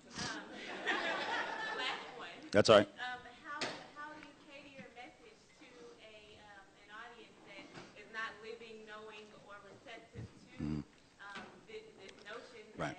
that they have? Right. Well, first off, most of my audiences are overwhelmingly white. This institution in Cal State LA, where I was last week, are two of the few, well, actually I wasn't speaking there last week. I was in there, and my buddy works there, and I have spoken there several times, are maybe the only two colleges other than actual HBCUs, which I don't get asked to speak to that often because I don't need to really explain racism to black people. I am going to Oakwood. I am going to Oakwood in Huntsville. I have a long-standing relationship with them. I'm going there in a week or so. But generally, the places where I speak are overwhelmingly white, and that's why I'm brought in, actually. That's actually the purpose of me being brought in. Now, as far as how they receive me, well, I'm here. I'm still standing. And it's not because I'm real fast and run quickly. I think it's a mixed bag, and I think here's the important thing about the mixed bag that's really important to point out. So there's two sort of extreme reactions. Now, obviously, there's a lot of people that just don't give a damn either way, but you get sort of two really, when you're white and you do this work, you get two really strong reactions, and they're both unhealthy for different reasons, right? One is, of course, the how dare you, race traitor kind of thing. Although, in my case, I don't really get to be called a race traitor anymore, because once the Nazis found out that I was Jewish, which wasn't really a secret, like somebody tweeted out yesterday, Wise is a Jew. All right, that's not a secret. That's like saying that captain guy from the Captain and Tennille never really piloted a boat. We know. It's an old reference. The young people are like, who? Ask an older person. But once they found out I was a Jew, it's like, oh, you're not a race traitor. You're just a filthy Jew. Oh, well, whatever. So there is that sort of how dare you give away the handshake, right? How dare you give away the code? We don't actually, by the way, people of color have a handshake, just in case you wonder, really? They got a handshake? Well, maybe we do. But in any event, so there's that. And that's unhealthy because with that comes a lot of hostility. With that comes death threats. With that comes, people doxing me online and putting my address out there for everyone to find, and that has been done. And I got a family that I got to protect. I ain't worried about me, but I'm worried about them. So there's that piece. That sucks. But what also sucks is the other extreme, right? Which feels a lot better, but it's not any better. It's not any healthier in a lot of ways. And that is the, oh my God, I never thought of that before response of white people, which is weird, right? Because black people have been saying this for a really long time. Brown folks have been saying this for a really long time. And all of a sudden the white guy comes along, it's like, you're a genius. Well, no, I just listened really well. And I mean, I'll take credit for the timing and like the presentation stuff, I can own a piece of that, I suppose. But like the factual stuff, this is black and brown wisdom. And white people have just been dismissing it. So even though I don't like getting death threats, I also don't like getting pats on the back as like, oh my God, you're so, how did you come up with that? Well, I need to read all of your books. Well, of course, I want you to read all of my books, but I also want you to read the books, the articles, the essays, the poems, watch the videos of and the documentary films of people of color, because that's the font of the wisdom. And so I think that's the reaction. And then the final piece, which is, what was it? Oh, yes. So here's the thing. The content, the basic core content of my talks does not vary considerably based on audience, because I think truth is truth and it needs to be spoken. So I don't change up the content, unless, of course, I've been asked to give a speech specifically about HR policy in a corporation setting, or very narrowly focused on healthcare delivery. And then, of course, it's a little different. But the basic core arguments and concepts don't vary. The style, of course, varies, right? Clearly, I do not go into a corporate setting and do what I just did, right? I know my audience, and I know how to read my audience, and I know how to respond to the energy of an audience. So when I go to those places, I have a slightly different approach. I mean, my verbiage and my cadence never really changes, but my approach of just sort of like the level of humor that I'll use. Like I tried, like some companies are okay with that. You can get away with that stuff at like some of the hipper companies, but then I tried that at an event for Daimler Chrysler, and it was like all these German business people in the room, and every joke that you all thought was hilarious, they were like, how much more time do we have to do this? And as a Jew and them being Germans, I was like, okay, I'll stop the humor. I'll stop if it bothers you, right? And so the style changes, the content doesn't. I would never want to shift the fundamental core content. It's always about white denial. It's always about historical ignorance. It's always about predicates and knowing the past. It's always quoting James Baldwin a lot, regardless of the audience, even though I know that there will be, some white people who are like, which Baldwin brother is he? And so then, I know that happens, and you just sort of roll with it, Thank you. Yes. Yeah. I guess I wanted to ask you in regards to the destruction of the African-American families back in the 20s, whenever they, okay, you can't get any money unless your husband is, not with you, you're divorced, and they don't live there, and that sort of progression about that. Because that's something that is, when I tell people this particular aspect of our governmental history, they're like, what? No, that never happened. That's not possible.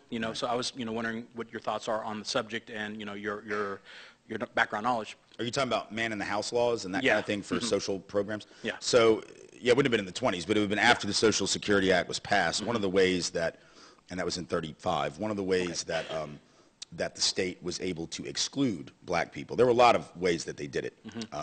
First off, a couple things they did, right, was the Social Security Act itself, which creates Social Security and creates a lot of these programs, including what we now call, what we did call AFDC for a long time, what we now call TANF, was called ADC at the time, and these programs were essentially off limits to black folks because in the case of Social Security, for instance, if you were domestic labor, worked in someone else's home, you didn't qualify for Social Security retirement benefits or disability. If you were an agricultural laborer working in the fields as like a sharecropper, you didn't qualify. Well, it just so happens 81 or 82% of all black workers in America worked in those fields, or in houses. So that meant they were excluded functionally till 55 when the law was changed, or 56.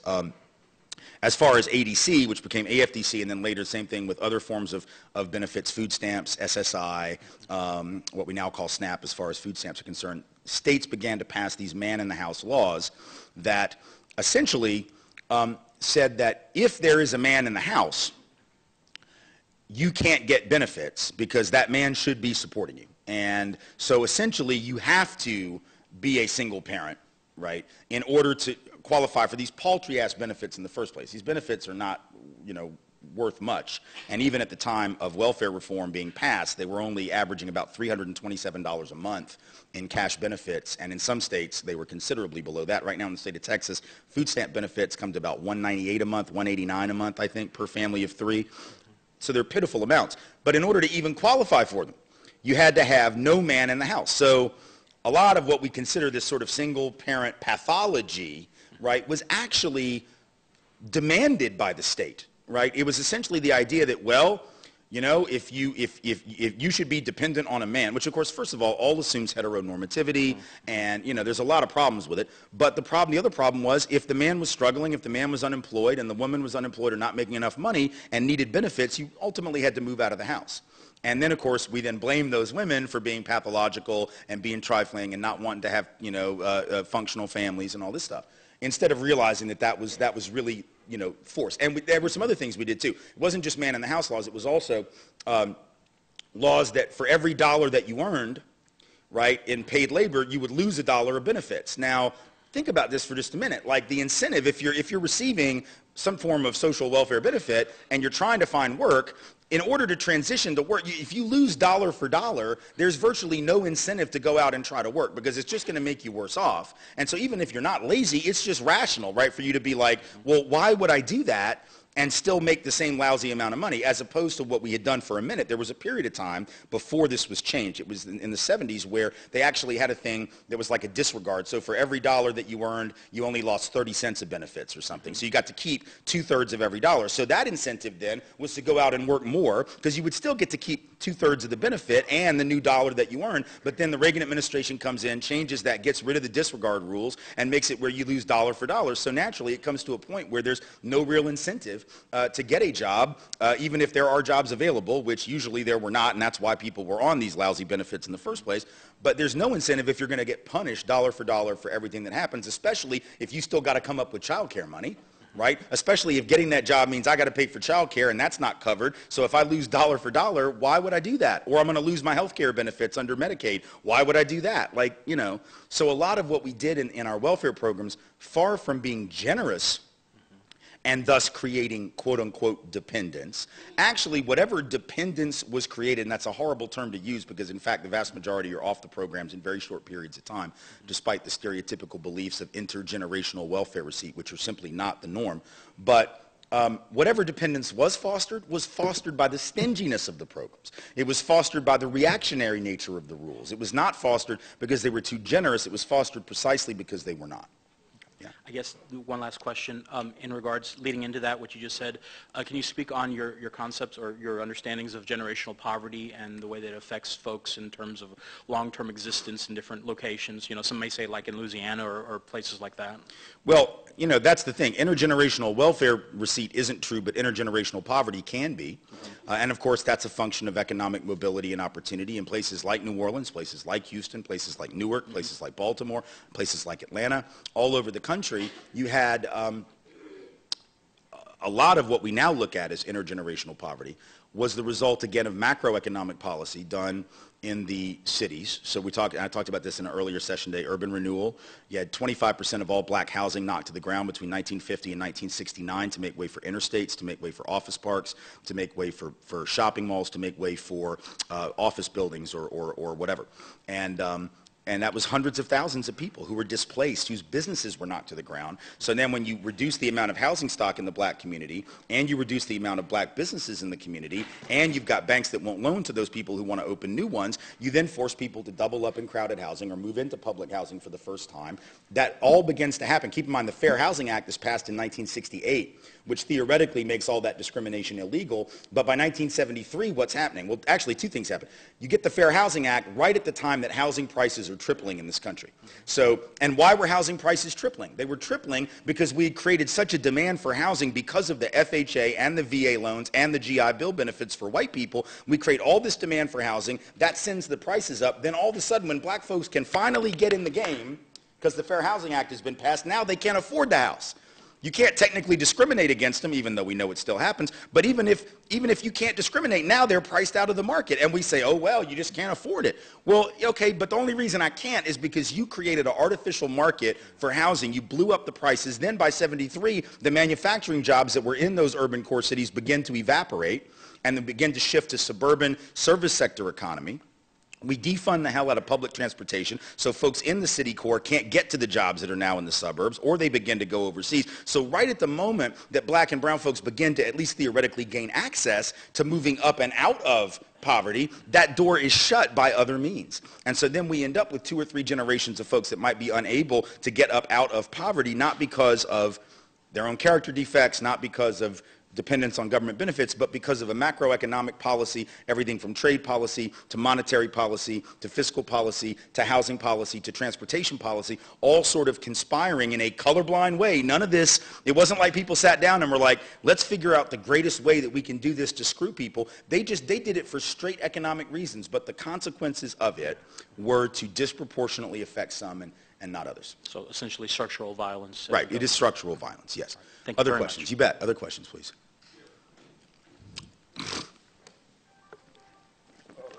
So from just One half due to another, shalom. Yes. So you did a great job of talking about the past and how we got to where we are now. Yeah. But for myself as a future educator and for my fellow students, Yeah. As the future of America, would you have any tips or recommendations of what we can do going forward to be able to make this country and world a better place? Well, I mean, obviously we're all going to have very different roles to play, and the important thing is there's no shortage of such roles to play. I think people who are going to be teachers have a particular role to play, telling the truth to their students, empowering their students to speak their truth, and to never be satisfied with the narratives that the culture gives them. For those who are going to start businesses, you have the capacity to build into the process of your business, whatever you begin and whatever you might start, this notion of equity and fairness and justice, casting the net for employees much wider than maybe we normally do when we rely on old boys networks. If you're going to be a doctor or a nurse, you have the ability to train yourself on your own subconscious biases and find out how that affects the delivery of health care. You can find out about that. You can learn all the ways that sometimes even really well-intended people fall prey to subtle and subconscious bias, and that affects the way they treat others who are different than themselves. Even if you're going to be a cop, if you're going to be whatever it is, like I want people who are going to be police officers to have a sense of this history, right? Because if I understand as a cop why black and brown folks don't trust me, and by the way, not just if I'm a white cop. Because James Baldwin also said growing up in Harlem, the worst cops were black cops because they had something to prove to the white folks who were above them on the chain of command. And so it's not just white cops that people of color fear. So I need to know that, though, because if I'm an officer and I know the history, then I don't respond to the fear of someone in the neighborhood as a sign of suspicion. I don't say, oh, you turned around and went the other way when you saw me. You must have drugs on you. You must have a gun. So it's about training them. I think regardless of what career, what kind of profession you go into, there's an opportunity to bring a lens of equity and justice to the work. And with that has to come a lens of humility about all the things that we don't know and are still learning as we try to help other people learn. And I think if we come with a proper sense of humility and a sense of wonder and a sense of willingness to learn from other people as well as teach other people and bring others along with us, that we can get pretty far in a lot of areas, regardless of what area that might be. But the key is having a color-conscious approach. Having an approach that recognizes the way that identity matters and shapes our own perceptions, how it shapes the perceptions of others, how it shapes the experiences of others, and how it shapes our own. And if we have a color-conscious mindset that takes that into consideration, it'll change the way that we evaluate employees. It'll change the way that we evaluate students in a classroom. It'll change the way that we evaluate patients in a hospital or a doctor's office. It'll change the way that we evaluate faculty on a search committee when we're trying to fill a faculty slot. It changes everything to have that color-conscious, context-specific approach as opposed to a colorblind, context-neutral approach, which leads us astray most of the time. Thank you. Yeah, you bet. Thank you. Hi. Colorblind came out at a relatively early part of the Obama presidency, and I just wondered how you would write on that material, how you would approach the book at this point as opposed to circa 2009, 2010, especially in light of such increasingly pointed measures by the president to address race head on. Right. Two, how do we have a conversation about white privilege and white denial with people who are primed to react against and even deny it? Well, I mean, I'll take the last part first because it's actually a little easier and a little shorter answer. For white people who were trying to convince people, it's one thing. For people of color, it's another, and it's obviously harder. I don't recommend that folks of color spend an inordinate amount of your day trying to convince white people that there's a thing called white privilege. Just like I don't think it's real helpful for women to spend a whole lot of time trying to convince dudes that misogyny is real and rape culture is real, because folks who are marginalized have to protect themselves, have to defend themselves, have to fight for themselves, regardless of what those at the top of the system do. I think that's more my job, let's say, than it would be a person of color's job. But having said that, I do think there are approaches that work regardless of who it is. And for me, if it's somebody who's really sort of having a hard time hearing it and not sort of open and blocking it, my experience has been that telling personal stories and narratives about my own privilege and about my own examples of privilege is a far better approach than sharing a bunch of data and information. Like in a group setting like this, I'll throw out a bunch of facts and history and analysis. But in a one-on-one or like a conversational setting or a classroom semester where you're talking about this stuff, I think it's really important to share stories. So a lot of times, and I didn't do it tonight, but a lot of times I do that also. I talk about, my own very extensive history of drug use and illegality and things for which I did not get arrested and did not go to jail, precisely because being white I was insulated from the suspicion of law enforcement, even when they had every reason that they should have searched me and found what was in the car. And if they had done that, I got stopped in Gonzales, Texas, coming back from San Antonio on the way back to New Orleans after a debate tournament at UTSA in 1987 in a car with my debate partner, another debate team, and the debate coach. I was going 8 miles over the speed limit. I got pulled over. The cop comes to the door, and I know what's in the car. I know that in the briefcase of my debate coach is 1.5 ounces of weed, an 8-ball of Coke, about 12 sheets of acid, and probably 14 hits of ecstasy. I don't think you have to be an expert on Texas law to know that that's enough to send me away forever. Forever. And when the cop came to the door and I couldn't find my license because I was nervous as hell, and I'm fumbling through my wallet and I couldn't find it, and it seemed like it took 30 minutes. I'm sure it was only 30 seconds. And he has the light and he says, "Why don't you come back to the cruiser? And light's better back there." I'm like, "Okay." So I come back there and he's right. That light is a lot brighter. And I'm looking through and I come across my fake ID and he says, "Isn't that it?" I'm like, "No. That is something else. That is something else." And finally, just as he's reaching for it, because he knows I'm lying to him, I find the real one, and he does not search the car in spite of how nervous I was. And that's the reason I'm here tonight, by the way. So I tell those stories, and there are millions of others that I could tell like that, and that I encourage us to tell, because I think we need to point out the absurdity of how we get away with shit and the absurdity of this system. And so I think those examples, because everybody's got stories like that. Maybe not exactly like a car full of drugs in Gonzales, but everybody's got a story about something, and I think the more honest we are, the more effective. As far as the book Colorblind, I think the critique of the president, the last president, still stands, and I think when I said it, I meant it, and I don't think that in any way diminished over the course of the rest of his presidency. I wrote the book, and it was released in 2011. Well, Between Barack and a Hard Place was released on Inauguration Day of '09. Colorblind was released in 2010, or beginning of 2011. And the critique was simply saying, listen, there is a long-standing tradition, of which the president at that time was just one part, the latest iteration, of trying to downplay racial issues in favor of a more universalistic or possibly class-based analysis. The idea that we don't want to talk about racial disparities in healthcare, we just want to get healthcare for everybody. We don't want to talk about racial disparities in unemployment, we just want to make sure we have jobs. We don't want to talk about racial disparities in education, we just want to make sure all the schools are well-funded. And as I explain in the book, that does not work to solve racial gaps. In fact, it can make racial gaps worse by taking our eye off of the cause of those things. And then the problem is, if we're not talking about racism in those areas, then the ongoing inequality allows us to look at those on the bottom and say there's something wrong with them. At least if I'm talking about the racial disparities and the racism, then I can blame it on something. If I don't have an understanding of what's causing it, I look at those people who are sicker, who are less educated, who are more likely in jail, who are more likely unemployed, and I go, something's wrong with them. So my concern about the president's approach, which I understood from a political perspective, I understood from the I want to get elected president perspective why he did it. I did not understand why after re-election he continued to do it until I came to the realization 2 years after the book was released, or a year and a half after the book was released, that he actually believes it.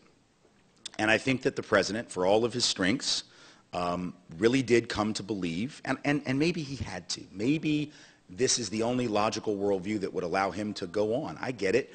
I think if you tell yourself, as a condition of getting elected first to the state legislature in Illinois, and then to the United States Senate, and then president, if you tell yourself long enough that racism isn't really a huge obstacle, like he did in '04 when he gave that convention speech in Boston at the Democratic convention and said, we're not a white America, black America, Latino America, or Asian America, we're just the United States of America. In addition to being a very clear and sort of, I thought, cheap applause line, I didn't think he believed it at the time. And I don't know if he did believe it at the time, but I think if you tell yourself that enough, there comes a point where you have to believe it at least a little. Maybe you believe it as an aspirational thing, and I get that, but the problem is I think it makes it harder to solve some of these problems. And I think that at the end of the day, what it has done in this case is it has removed race from the discourse to such an extent. I mean, even the stuff he did that was quote-unquote race-specific was not race-specific. My Brother's Keeper is only race-specific in the most gendered way, and it still looks at the challenges facing young black males through an economistic lens. wins. It is still primarily looking at the issue of getting more jobs in urban areas, dealing with what William Julius Wilson called the sort of mismatch between where the jobs are and where folks live. It's not looking at institutional structural racism facing those black men, and of course it's ignoring black women altogether virtually, which is a whole nother problem. But so even the stuff when he talked about race, and I get it, he got smacked down every time he talked about it, right? Yeah. But and so I'm not saying that it wasn't his unique flaw. It's just that, unfortunately, we're living in this paradigm that he, to some extent, bought into, and it complicated our ability to make the argument. I think the one good thing, if there's one thing that can be teased out of this moment, is that all that post-racial stuff now is out the window. And I think now maybe we can come back down to earth and begin to realize that if your injury is premised on identity, the conversation has to be about that identity. That if your injury is premised on who you are in the world, we have to talk about what it means to be that thing in the world, whether that is a person of color, whether that is someone who's LGBTQ regardless of color, whether that's a working class white person, because all these folks are like, we got to get rid of identity politics, are ignoring that white working class status is an identity. It's no less an identity than being black. It's no less an identity than being Asian American. It's no less an identity than being a Middle Eastern Muslim, right? It's just that whiteness is always considered itself free of identity and therefore the norm. And I think now maybe we just expand, the dialogue around identity and identity's injury and be race conscious, class conscious, gender conscious, sexuality conscious, religion conscious, all of these things in a way that can move us forward in ways that the colorblind, mode just really can't do. One more and I'm done. What does an effective color conscious government structure in America look like?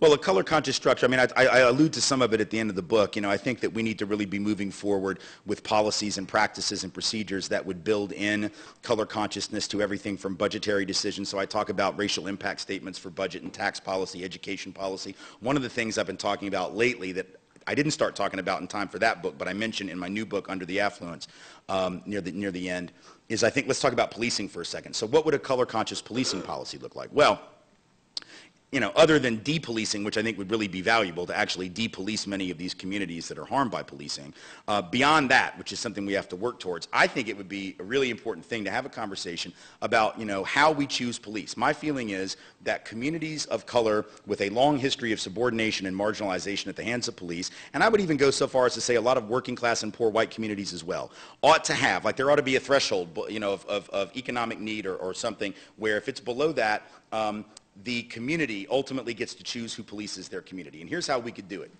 Think about if we were to say, okay, given this history of racial subordination, this community has a deep mistrust of the police, and the police have a deep mistrust and fear and suspicion of the people there because they mostly don't live there.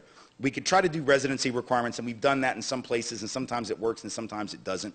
But rather than just doing that, how about if we were to say for everyone who wants to be an officer in this community, particularly a new officer, and there's turnover all the time, you have to do 60 or 90 or 120 days probationary period where you don't have the power of arrest, but you do walk the streets, you spend time getting to know people, you knock on doors, you go to the cafes, you go to the barbershops, you go to the coffee shops, you go to the churches, you go to the mosques, you sit down on people's porches, you talk to them, you show them pictures of your kid, you see pictures of theirs, you talk to each other and get to know them. You essentially serve as a community organizer for the first 3 months.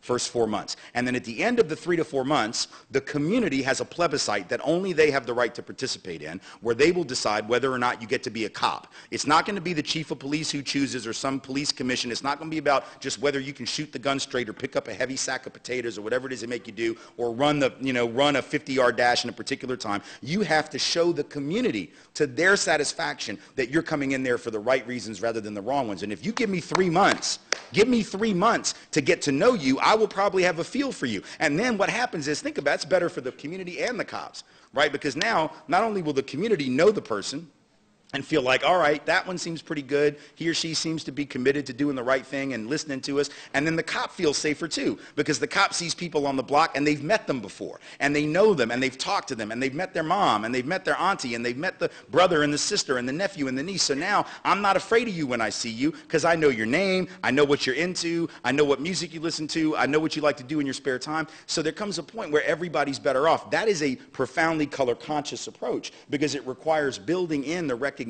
that the decision process, there has to be self-determination in communities that have been denied self-determination. There has to be autonomy in communities that have been stripped of autonomy, and they've been stripped because of color. So that would be one example. Yes. Thank you. You bet. Go ahead.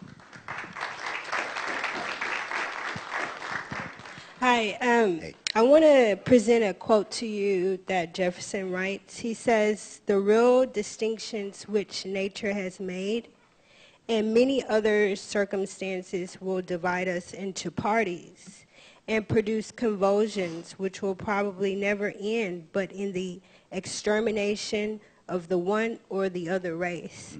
So in bringing forth this quote, I want you to talk about the systematic ways of extermination against the black and brown or any type of colored person that is in place.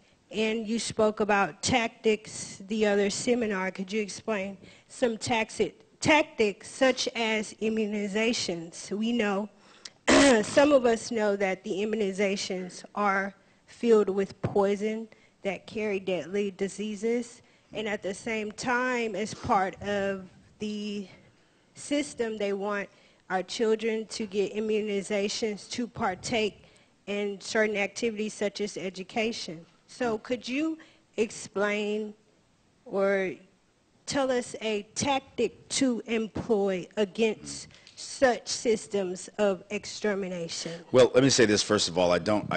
We have a disagreement, perhaps, I would say not just perhaps, most certainly, about whether immunizations are part of an extermination campaign. They're given to all white children in a way that they wouldn't be, and they're expected of white children in a way that wouldn't be if it was meant as some extermination campaign. That's not to say that the mercury in vaccinations is never a cause for us to maybe keep an eye on, but the research on this, the overwhelming bulk of the research on this certainly suggests that done properly, and they are not always done properly, but done properly, that vaccinations are not only not intended as a genocidal program of extermination, but they're critical to maintaining the health of children. That doesn't mean they're perfect, and it doesn't mean we couldn't do better, but the idea that this is a particular effort to exterminate anyone, let alone folks of color, when they're not the only ones who are targeted by them, doesn't to me seem to ring true. In fact, it seems quite untrue. That doesn't mean, however, that certainly does not mean that there have not been efforts by the state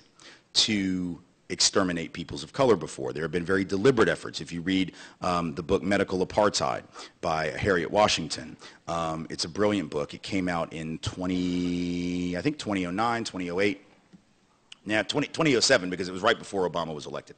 Harriet Washington, Medical Apartheid, shows the history of not just the stuff we've heard about, like Tuskegee, but shows the history of the way that the CIA and other intelligence agencies and parts of the U.S. military deliberately released various diseases in communities, not only communities of color, but certainly working class communities and mostly communities of color, mosquitoes that were infected with yellow fever or were infected with various other types of toxins, or the use of LSD and other psychedelic drugs and other chemicals and toxins on people that were involuntarily placed into mental hospitals.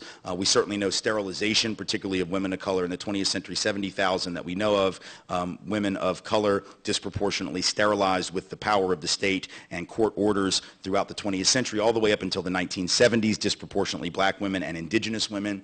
So the state has used all types of forms. And what's interesting is so much of this history isn't known that when Reverend Jeremiah Wright in Chicago pointed this stuff out, right, this is what got Barack Obama in such trouble for being affiliated with him, because he was talking about, at least in part, this history.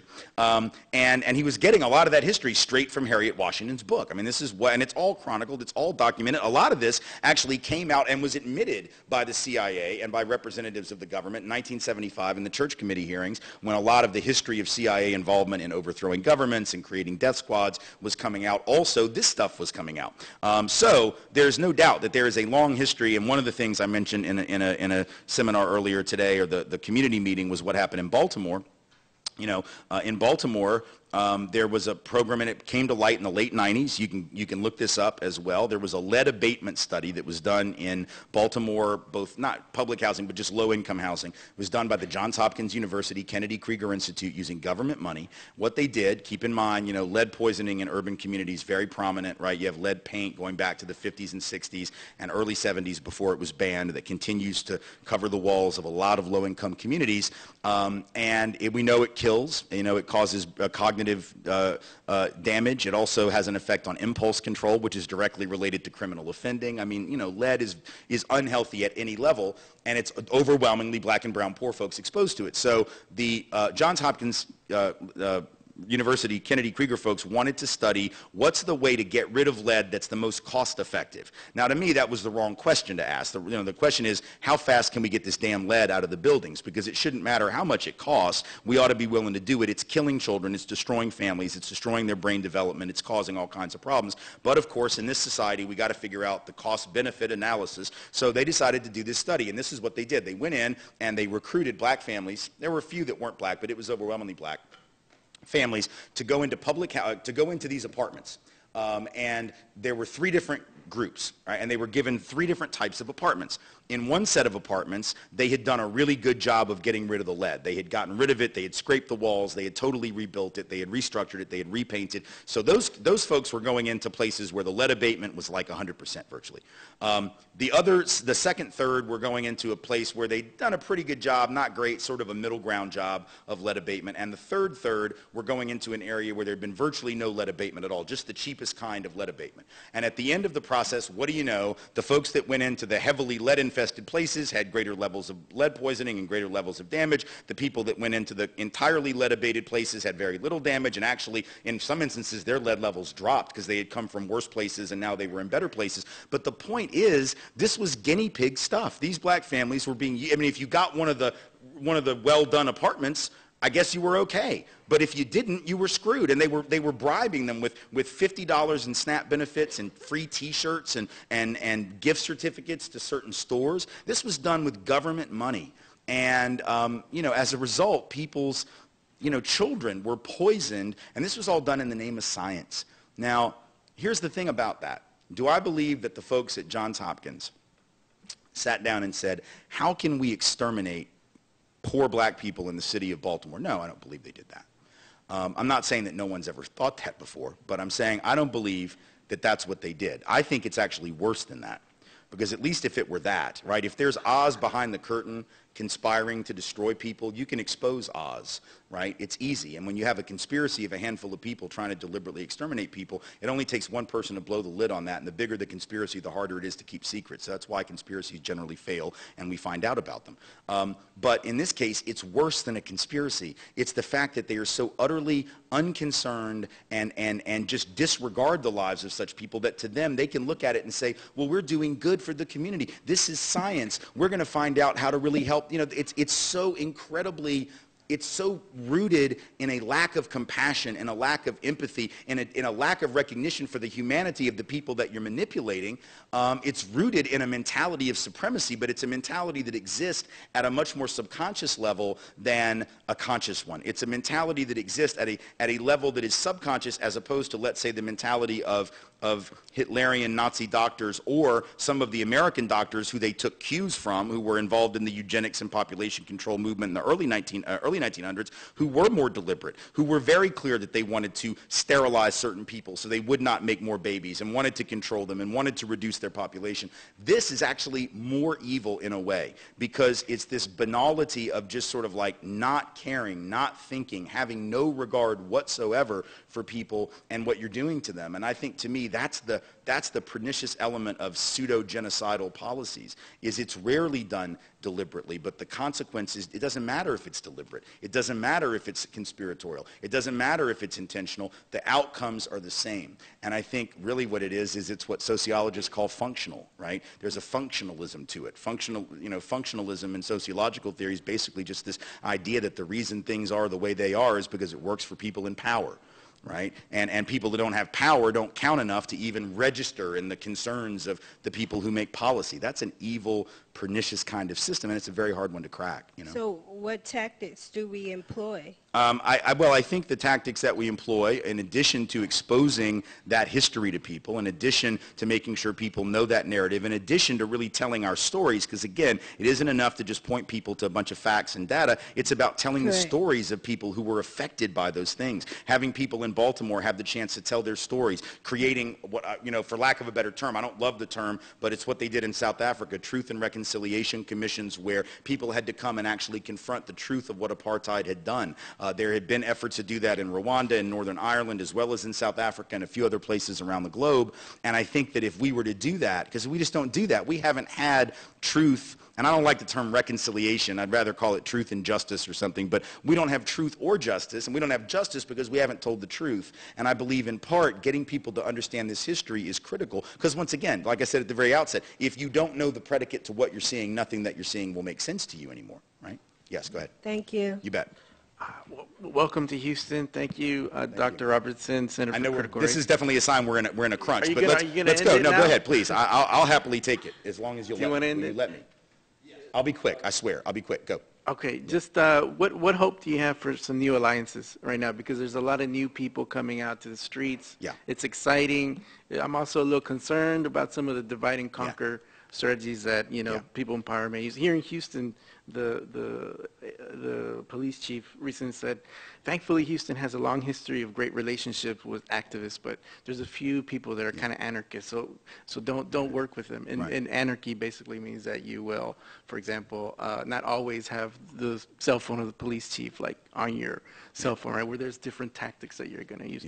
So I see this potential for unity, but also division. I'm wondering, what hope do you see for creating some unity in the Well, I think we have to recognize that people have different roles to play, different communities will have different roles to play, different people will play different roles. I do think it's really important as we move forward that all of this work, we need to build this intersectional analysis because I am very worried. My primary fear is not the divide between anarchists and everybody else. That's to me is the least important of the concerns. If that's all we have to worry about, we're going to win this thing. Like that, if that's it, we got it. I'm more concerned about the divide between white women who were disproportionately represented at the marches, for instance, around the country a week and a half ago or 2 weeks, whatever it was, and women of color who were forced to remind them on the mall in D.C. that most of their sisters voted for Donald Trump, right? And so let's not get carried away with our hats, and let's not get carried away with our slogans, and let's not get carried away with the Gloria Steinem speech. Like let's really wonder about whether we're really embedding an intersectional analysis into the work. And I don't mean to criticize Gloria because she is increasingly bringing in intersectional stuff because of the influence of women of color on her, thankfully. But she didn't think of that herself. That was very much part of a movement and a struggle, right, that she is part of. But I think that's my main concern. My main concern is the folks who want to focus on this issue and this silo, and then these people are working on this issue in this silo, and these people are working on this issue in this silo. And we've seen too often progressive movements sacrifice people of color on the altar of expedience. So whether that is the reproductive rights movement that decides, well, we'll sacrifice the government funding part because, we got to get reproductive freedom protected for women at least who can afford it, but we're not really going to fight for access and government funding and oh no, we can't do that, so they get sacrificed. Poor women and women of color get sacrificed. Or a movement for a movement for better access for jobs for women, and access to the workplace, which is great. But, black and brown women have always been in the workplace. Black and brown women have been working outside the home for a really long time. So if white feminism was primarily fighting for the right of women to no longer suffer under domesticity, black and brown women weren't just dealing with domesticity. They were dealing with working for other people, often in their homes, so that feminism didn't speak to their needs. So I think my concern is just that we're going to go back to the silos, or that we're going to have some of these new people come in and they're all excited about this kind of demonstration, but they're not down for the Black Lives Matter demonstration that'll happen next month when something goes sideways with the cops, or they won't be there for the Dreamers, and they won't be there for the immigration stuff, and they won't be at the airport fighting for the rights of refugees, the way that they were in D.C. And I'm not saying that's guaranteed. I feel like we can get it together. I'm just saying, to me, that's the main concern. And what we're going to have to do is start getting to know one another. We've got all these activists who do their own thing in their own community. We've got to create some opportunity for folks to actually come together, talk about the stuff that they work on, and how those things relate. Because one of the lessons that we learned in the 90s, when I was doing work in public housing and we were working against welfare reform because we thought it was, and it's been proven, was incredibly punitive when the economy went south. It was not as destructive when the economy was relatively healthy, but as soon as it went down, as we knew it would, it became very punitive, and lots of folks found themselves suffering.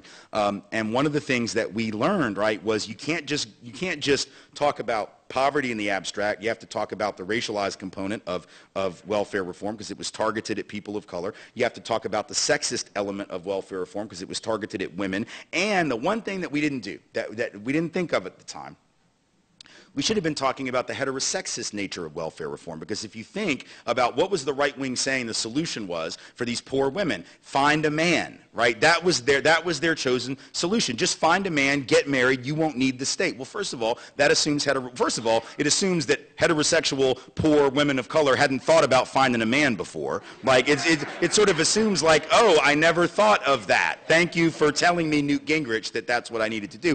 But it also assumes heteronormativity, which if I'm a black woman who's not heterosexual, that does not have any appeal to me to go find a quote-unquote man. So think about what would have happened if we had talked about it that way. We could have had the LGBTQ community on board fighting welfare reform. That would have been a whole new constituency, and by now we would have over 20 years of coalition building across those lines, rather than sometimes the silo stuff that's LGBTQ stuff over here, which is white identified, even though there are plenty of LGBTQ folk of color who feel left out of that movement, right? The whole way in which the LGBTQ liberation movement has been constructed is white and middle class, even though the people who threw the bricks and threw the bottles and threw the shoes at Stonewall were primarily trans folk of color and poor working class white folks on the streets of New York City. It wasn't middle class folks. It wasn't upper middle class and affluent white people on the east side. It was poor kids in downtown in the village. And so, but that's been erased. And if we had been talking about those connections 20 years ago on some issues of joint concern, we'd be further along. So we need to do that now. We need to be very clear about what that looks like now, right? And I think if we do that, then we stand a chance. Thank you. One more real quick, I guess. I'll take you're making me nervous. I swear I'll be quicker. Go ahead. I grew up in Houston. I went to a very white school, and now I teach down the street at a school that's very not white, and I coach debate as well. And my question is, how, or is it even possible to raise consciousness of white supremacy in a school system that is tremendously segregated still to this day? I think it's easier than anywhere else to do it in such a space, maybe. I mean, if the system is incredibly segregated, or you see that kind of disparity, the fundamental question is always to ask why, and it's to get your students to ask why. These things didn't just happen. You know, there was a period of time when schools throughout the South were moving toward greater levels of integration. That was in the 70s and the early 80s, and then the courts declared unitary status, allowed all these school systems out from under deseg orders, and then we resegregated. Why? Because nobody was watching the barn door anymore, and so, you know, the horses escaped, or whatever the proper metaphor is. And so in a sense, I think we have to ask, how did it happen? It happened because we stopped paying attention. It happened because the system was constructed for segregation, and we just had this brief shining moment of an attempt to have a greater and more desegregated reality, but it didn't last because we didn't have the structures in place to ensure that it would last. I think that the thing that young people know, and sometimes they won't tell us because they don't know that we know, particularly if it's young kids of color. You know, James Baldwin, I always come back to Baldwin on virtually everything, as you can notice, but Baldwin said, you know, the thing about it, white folks need to know is that black folks will not tell you the truth. And I think, and he didn't mean that as a criticism of black people or people of color generally. He was just saying, like, we're not going to tell you the truth. The reason being, you can't handle the truth. You don't really want to hear it. We're not going to waste our time telling you stuff you're not ready to hear. But when I have gone into schools that were mostly people of color or groups that were mostly youth of color who feel very disaffected from this system and educational system and everything else, and I tell them the stuff they already know, right? I mean, they know the system is a game. They know it's a con. They know it's stacked against them, but they've never had a person in a position of authority look them in the eye and tell them that. They never had a white man in particular look him in the eye and say, yeah, all that shit you think is happening is actually happening, so let's figure out how to bring it down. And the minute that you do that, I mean, the minute, seriously, the first time you do it, I had a friend who started teaching. I grew up with her, went to high school together, graduated together, hadn't talked to her in years. She hits me up on Facebook. She's 40 years old. I'm 40 years old. She's getting ready to start teaching for the first time. She's from Nashville, blonde hair, blue-eyed, former cheerleader. I'm not telling you this in any negative way. I'm just trying to set the picture. I asked her, where are you going to be teaching? Because I knew she was in New York City. She said, I went to Hunter College. I got my teacher certification. I'm going to be teaching in the New York public schools. I said, where? She said, the South Bronx. I said, oh. I said, what neighborhood in the South Bronx? She said, Mott Haven. I said, oh, because if you know anything about the South Bronx, you know Mott Haven is probably the poorest neighborhood in the South Bronx. Median household income in the mid-1990s to late 1990s was $7,200 a year per household per year. So here's this woman who has never taught before. Understand, blonde, blue eyes, former cheerleader, southern accent from Nashville, Tennessee, going into Mott Haven to teach like 9th grade. No, 8th grade, even worse, right? The worst time to be alive. The worst time to be alive, 7th or 8th grade. She's going to be teaching 8th grade. She's never been in a classroom. She said, what do I need to know?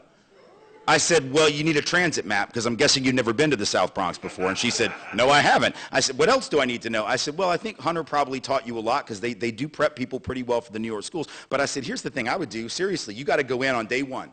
You just need to go in, and because this is the thing, the kids are going to know more about you the minute you walk in than you know about them, no matter how much you study. So you just need to walk in the class, put your name on the board, turn around, look at them, and go, I know this is some shit, right? Like, this is crazy, right? Like, this makes no damn sense at all, yes? And then they'll laugh. They'll think it's funny because you're being self-deprecating. And then you need to go, here's the thing. We have a curriculum we're supposed to follow, and we're going to get to it. But I just want to spend the first day with y'all asking you one fundamental question. I want to hear what you have to say about it. Question is this. What do you think it says about how the New York City public school system views you, that they would, and how they view me, that they would send me, a completely untested novice teacher, in to teach you? What do you think it says about how they view you? And what do you think it says about how they view me? Because let's be honest, the kids are going to know immediately what it says. It's going to say that they don't give a damn about whether those kids learn. Because if they cared about what the kids learn, they would send them the most experienced teachers with the most seniority, with the most proven track record of taking kids like that and making them A students. But instead, they sent the young woman who is a second career, just got out of school, doesn't know what she's doing, because they don't care if they learn and they don't care if she teaches. If she gets burned out and quits, they will find another sucker from Hunter to take her place. I said, here's the thing. The kids will all know that, but they need to know that you know that. So if you ask the question and say, what do you think it says? Discuss. I promise you, they will come up with the exact answer that you and I both know they will have, and then you can say to them, now what does that mean? It means that we're both being punked. We're both being suckered by a system that doesn't care about either of us. Let's figure out what that means and what we do about it. Now they're going to know that you have thrown down with them on their side, that you're not there to oppress or marginalize or to judge them, that you're there to be an ally in solidarity with the cause of their liberation. It doesn't mean you won't have challenges. They are in 8th grade after all. But I promise you, you will forge relationships with them that other teachers will not. And sure enough, she did it. And, you know, she's not teaching now. She taught for 5 years, which is more than most do when they come into those kinds of schools. But she did forge those kind of relationships because she was honest. And I think that brutal honesty is what young people are looking for. Yes, real quick. Caitlin or Bruce Jenner. Because, you know, I'll put him next to Brandy, because both of them kind of had these manslaughter, vehicular manslaughter incidents that happen. Right.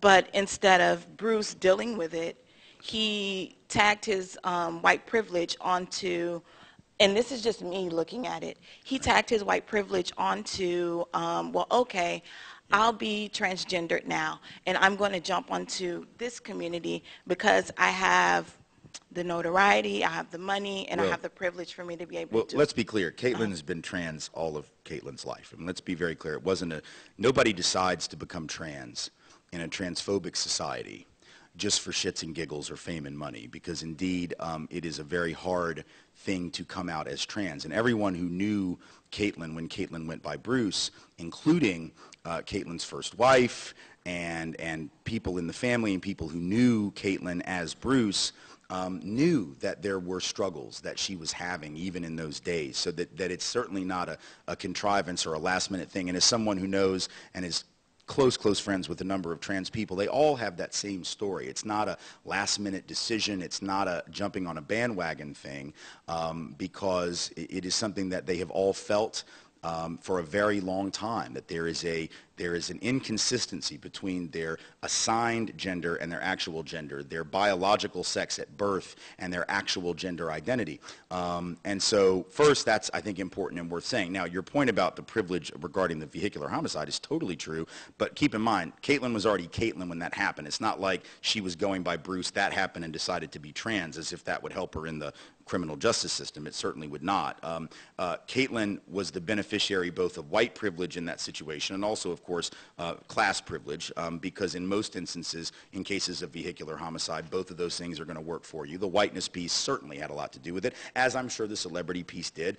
You know, a number of other things were going on there with that case. So there's no doubt that there was privilege embedded in it. Now, as for the part about LGBTQ movement identifying with the civil rights movement for reasons that maybe are not kosher or maybe not legit. I would say, to me, the bigger problem is the LGBTQ community the white LGBTQ community, let's be clear, does not identify sufficiently with the civil rights movement and does not identify sufficiently with the anti-racist movement, which is why the white LGBTQ movement, and I want to say that there's a larger movement that has always involved peoples of color, that always involved LGBTQ folks of color. James Baldwin was indeed a gay man. Audre Lorde was you know, a lesbian woman. So there are people who have always been in the community who were of color and who were quote unquote queer, right?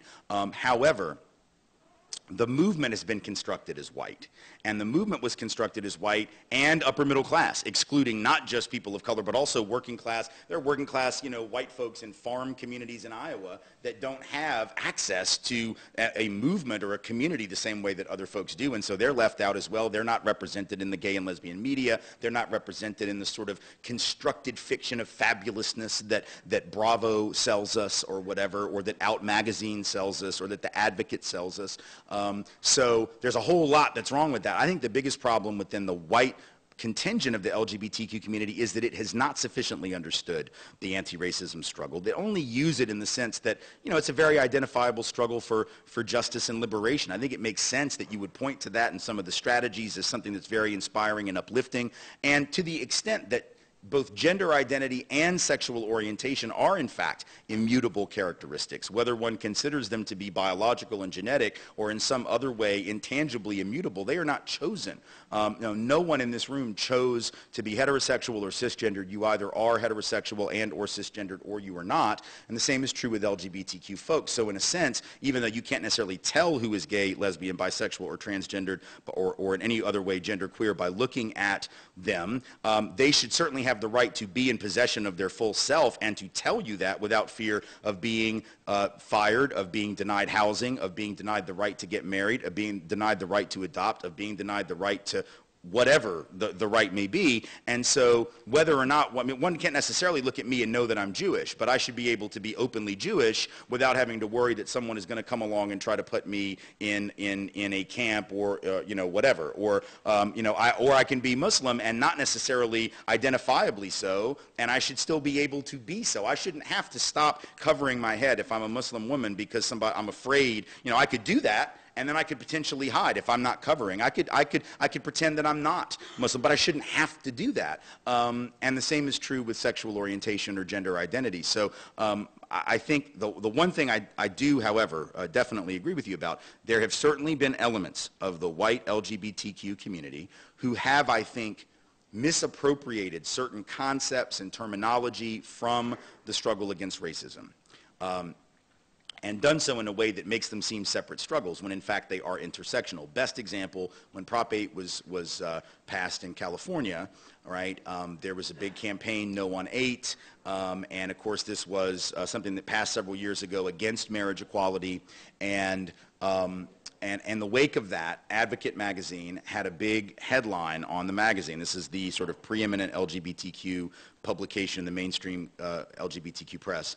And the headline said, you know, gay is the new black or something like that, right? Which is just a horribly offensive comment for two reasons. Number one, it assumes that gay can't also be black, right? So what if I'm gay and black? Like, what do I do now? You just said gay is the new black. Hell, I'm the old black and the old gay. So like how, you know, so you just left me out entirely. But the other problem it's offensive is because it you know, for the obvious reason is that it assumes that black oppression or anti-black oppression doesn't happen anymore. That, you know, that we've been taking care of that, but now this is the thing. When in fact both are the thing. When in fact LGBTQ folks of color are some of the most marginalized people in this country. It's trans women of color who are disproportionately the victims of police violence, more so than maybe any other subgroup. It's trans women and men of color who are disproportionately relative to population the victims of hate crime activity. It's trans women of color who, you know, who are brutalized in jails and prisons, both local and state and federal, perhaps more so than any other community. So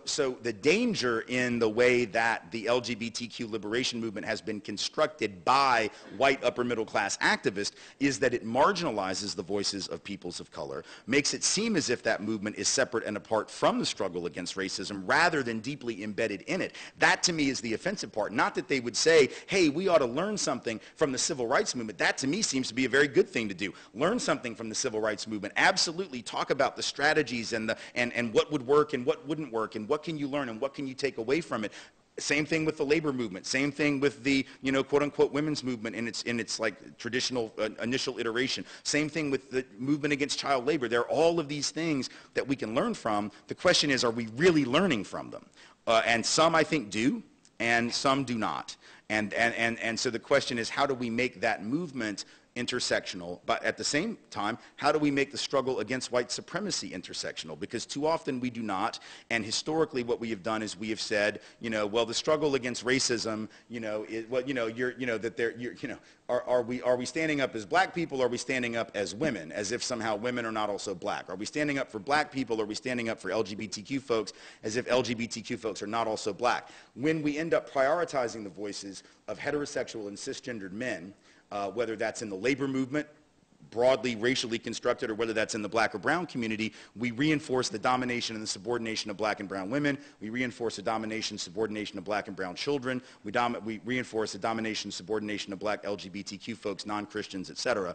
And so all of these movements have to learn from one another. I think the LGBTQ movement has a lot to learn from the civil rights struggle. The civil rights struggle, the ongoing traditional anti-racism and civil rights struggle, has a lot to learn from the black feminist, and has a lot to learn from the LGBTQ struggle as well as the struggle against Islamophobia. One thing, but in learning that, is it actually learning the lesson, or is it appropriation? Because a lot of times it can just be misconstrued as appropriation and abuse of... Oh, of course. And it all depends on, obviously, whether we really learn the lesson is whether the lesson's really taught. There are a lot of lessons we've been taught that are incorrect in our history, and so if I've been taught an incorrect or incomplete history, if I've been taught that Stonewall was something that was done mostly by white people who were cisgendered, as opposed to trans women of color and white homeless youth in the village, then I'm going to have a constructed view of the struggle as being this middle class thing, as opposed to a fundamentally working class and of color and trans-led movement,